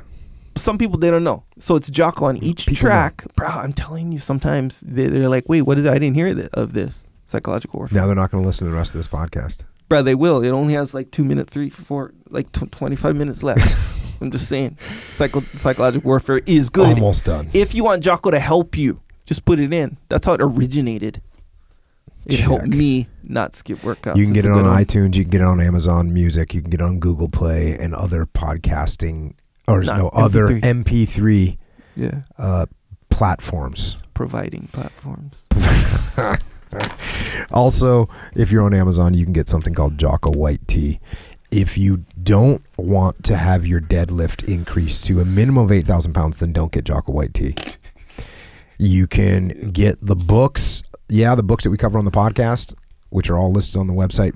You can also get a couple books that you might want to check out. One of them is called Way of the Warrior Kid. I actually wrote that book. It teaches kids to make their lives better, to get on the path and work hard. There's another book coming out. It's actually available on Amazon right now. Well, you can't get it yet, but you can pre-order it. If you want to spread the word, you pre-order it. That makes more people see it, so that's cool. It's called Way of the Warrior Kid, Mark's Mission. Nice. Little follow-up to Way of the Warrior Kid. Yeah. Different lessons to be learned. So you can check that out. If you want to check out an actual warrior kid, you can go and get some Jocko soap from young Aiden. 12 years old, no big deal. You know what he's doing? Making soap. He has his own business. You can get that at irishoaksranch.com. Like I said, a 12-year-old kid making goat milk soap. You know why? You know why I did that? You can't sell goat milk in California. Yeah. But you can sell goat soap. Goat milk, so for sure. So he wanted to make some good ones. So you can check that out as well. The Discipline Equals Freedom Field Manual. It's about getting after it. There's really nothing more to say. I've gotten a lot of great feedback from that book, so I appreciate it. And once you feel that you've gotten what you can out of it, loan it to somebody so they can get on the path too. Maybe they'll get their own, or get it for them, whatever. It's your choice. Important part of that, everyone wants the audio version of that book. The Discipline Equals Freedom Field Manual is not on Audible. It's on iTunes, Amazon Music, Google Play, other MP3 platforms. And it also is an album that has tracks. Dig it. Some people say with tracks. Extreme Ownership, the new edition is out. Thank you for helping us put the new edition together, because we've got questions from this podcast. Well, new for it, but we've also got pictures or questions from the podcast in there. Extreme Ownership, Combat Leadership, how to get out there and lead and win. For on-site leadership instruction and consulting, you can bring our company, Echelon Front, to your organization. We solve problems through leadership. Simple as that. You got a problem? The way you get the problem solved is through leadership. It's me. It's Leif Babin. It's JP Donnell. It's Dave Burke. Email info@echelonfront.com, or you can go through the website echelonfront.com. There's also the Muster Leadership Seminar with the Echelon Front team. We're only doing 2 this year. I'm going to try and get a bunch of questions that I get asked all the time. I'm going to try and get rid of those questions right now. We're only doing 2 musters this year. We aren't going to New York City. We aren't going to Texas. We aren't going to Florida. We aren't going to your hometown. I'm sorry. We just can't. We can't go to every town in America to do a muster. We're only doing 2 of them this year. We're doing 1 in Washington, D.C. So there's an East Coast and a West Coast. 1 is in Washington, D.C. It's May 17th and 18th. We're doing another one in San Francisco, October 17th and 18th. So if you want to come to a muster, you got to come to one of those 2. We're not going to Omaha. We're not going to Milwaukee. I want to go there, but unfortunately we can't just get to all those different places. So apologize. Thus far, there has been 4 musters that we've done over the past year and a half. They all sold out. These 2 musters are going to sell out as well.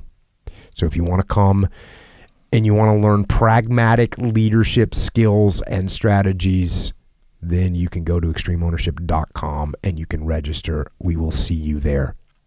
Echo Charles will also be there. And until you get to the muster, if you have questions for us or you have answers for us, we're looking for both. We're here, and we are cruising hard, actually, on the interwebs, on Twitter, Instagram, and on the Facebook. Echo is at Echo Charles, and I am at Jocko Willink. And finally, thanks to those people out there that make this podcast possible. And by that, I mean, first and foremost, our military men and women who go into harm's way to protect our freedom and our way of life. Thanks to you, and also to the police out there holding the thin blue line. Thanks for protecting us here on the home front. To the firefighters, paramedics, and other first responders, thanks for being ready to come out and rescue us anytime, day or night. And to everyone else that is listening, thank you for listening. Thank you for sharing. Thank you for supporting the podcast, because we appreciate all that, but more important, we appreciate going down this path with all of you. So keep putting one foot in front of the other. As you move down this path, keep making the decisions, the right decisions, even on the little things. Keep attacking, pushing, pursuing without cease. And most of all, keep getting after it. So until next time, this is Echo and Jocko. Out.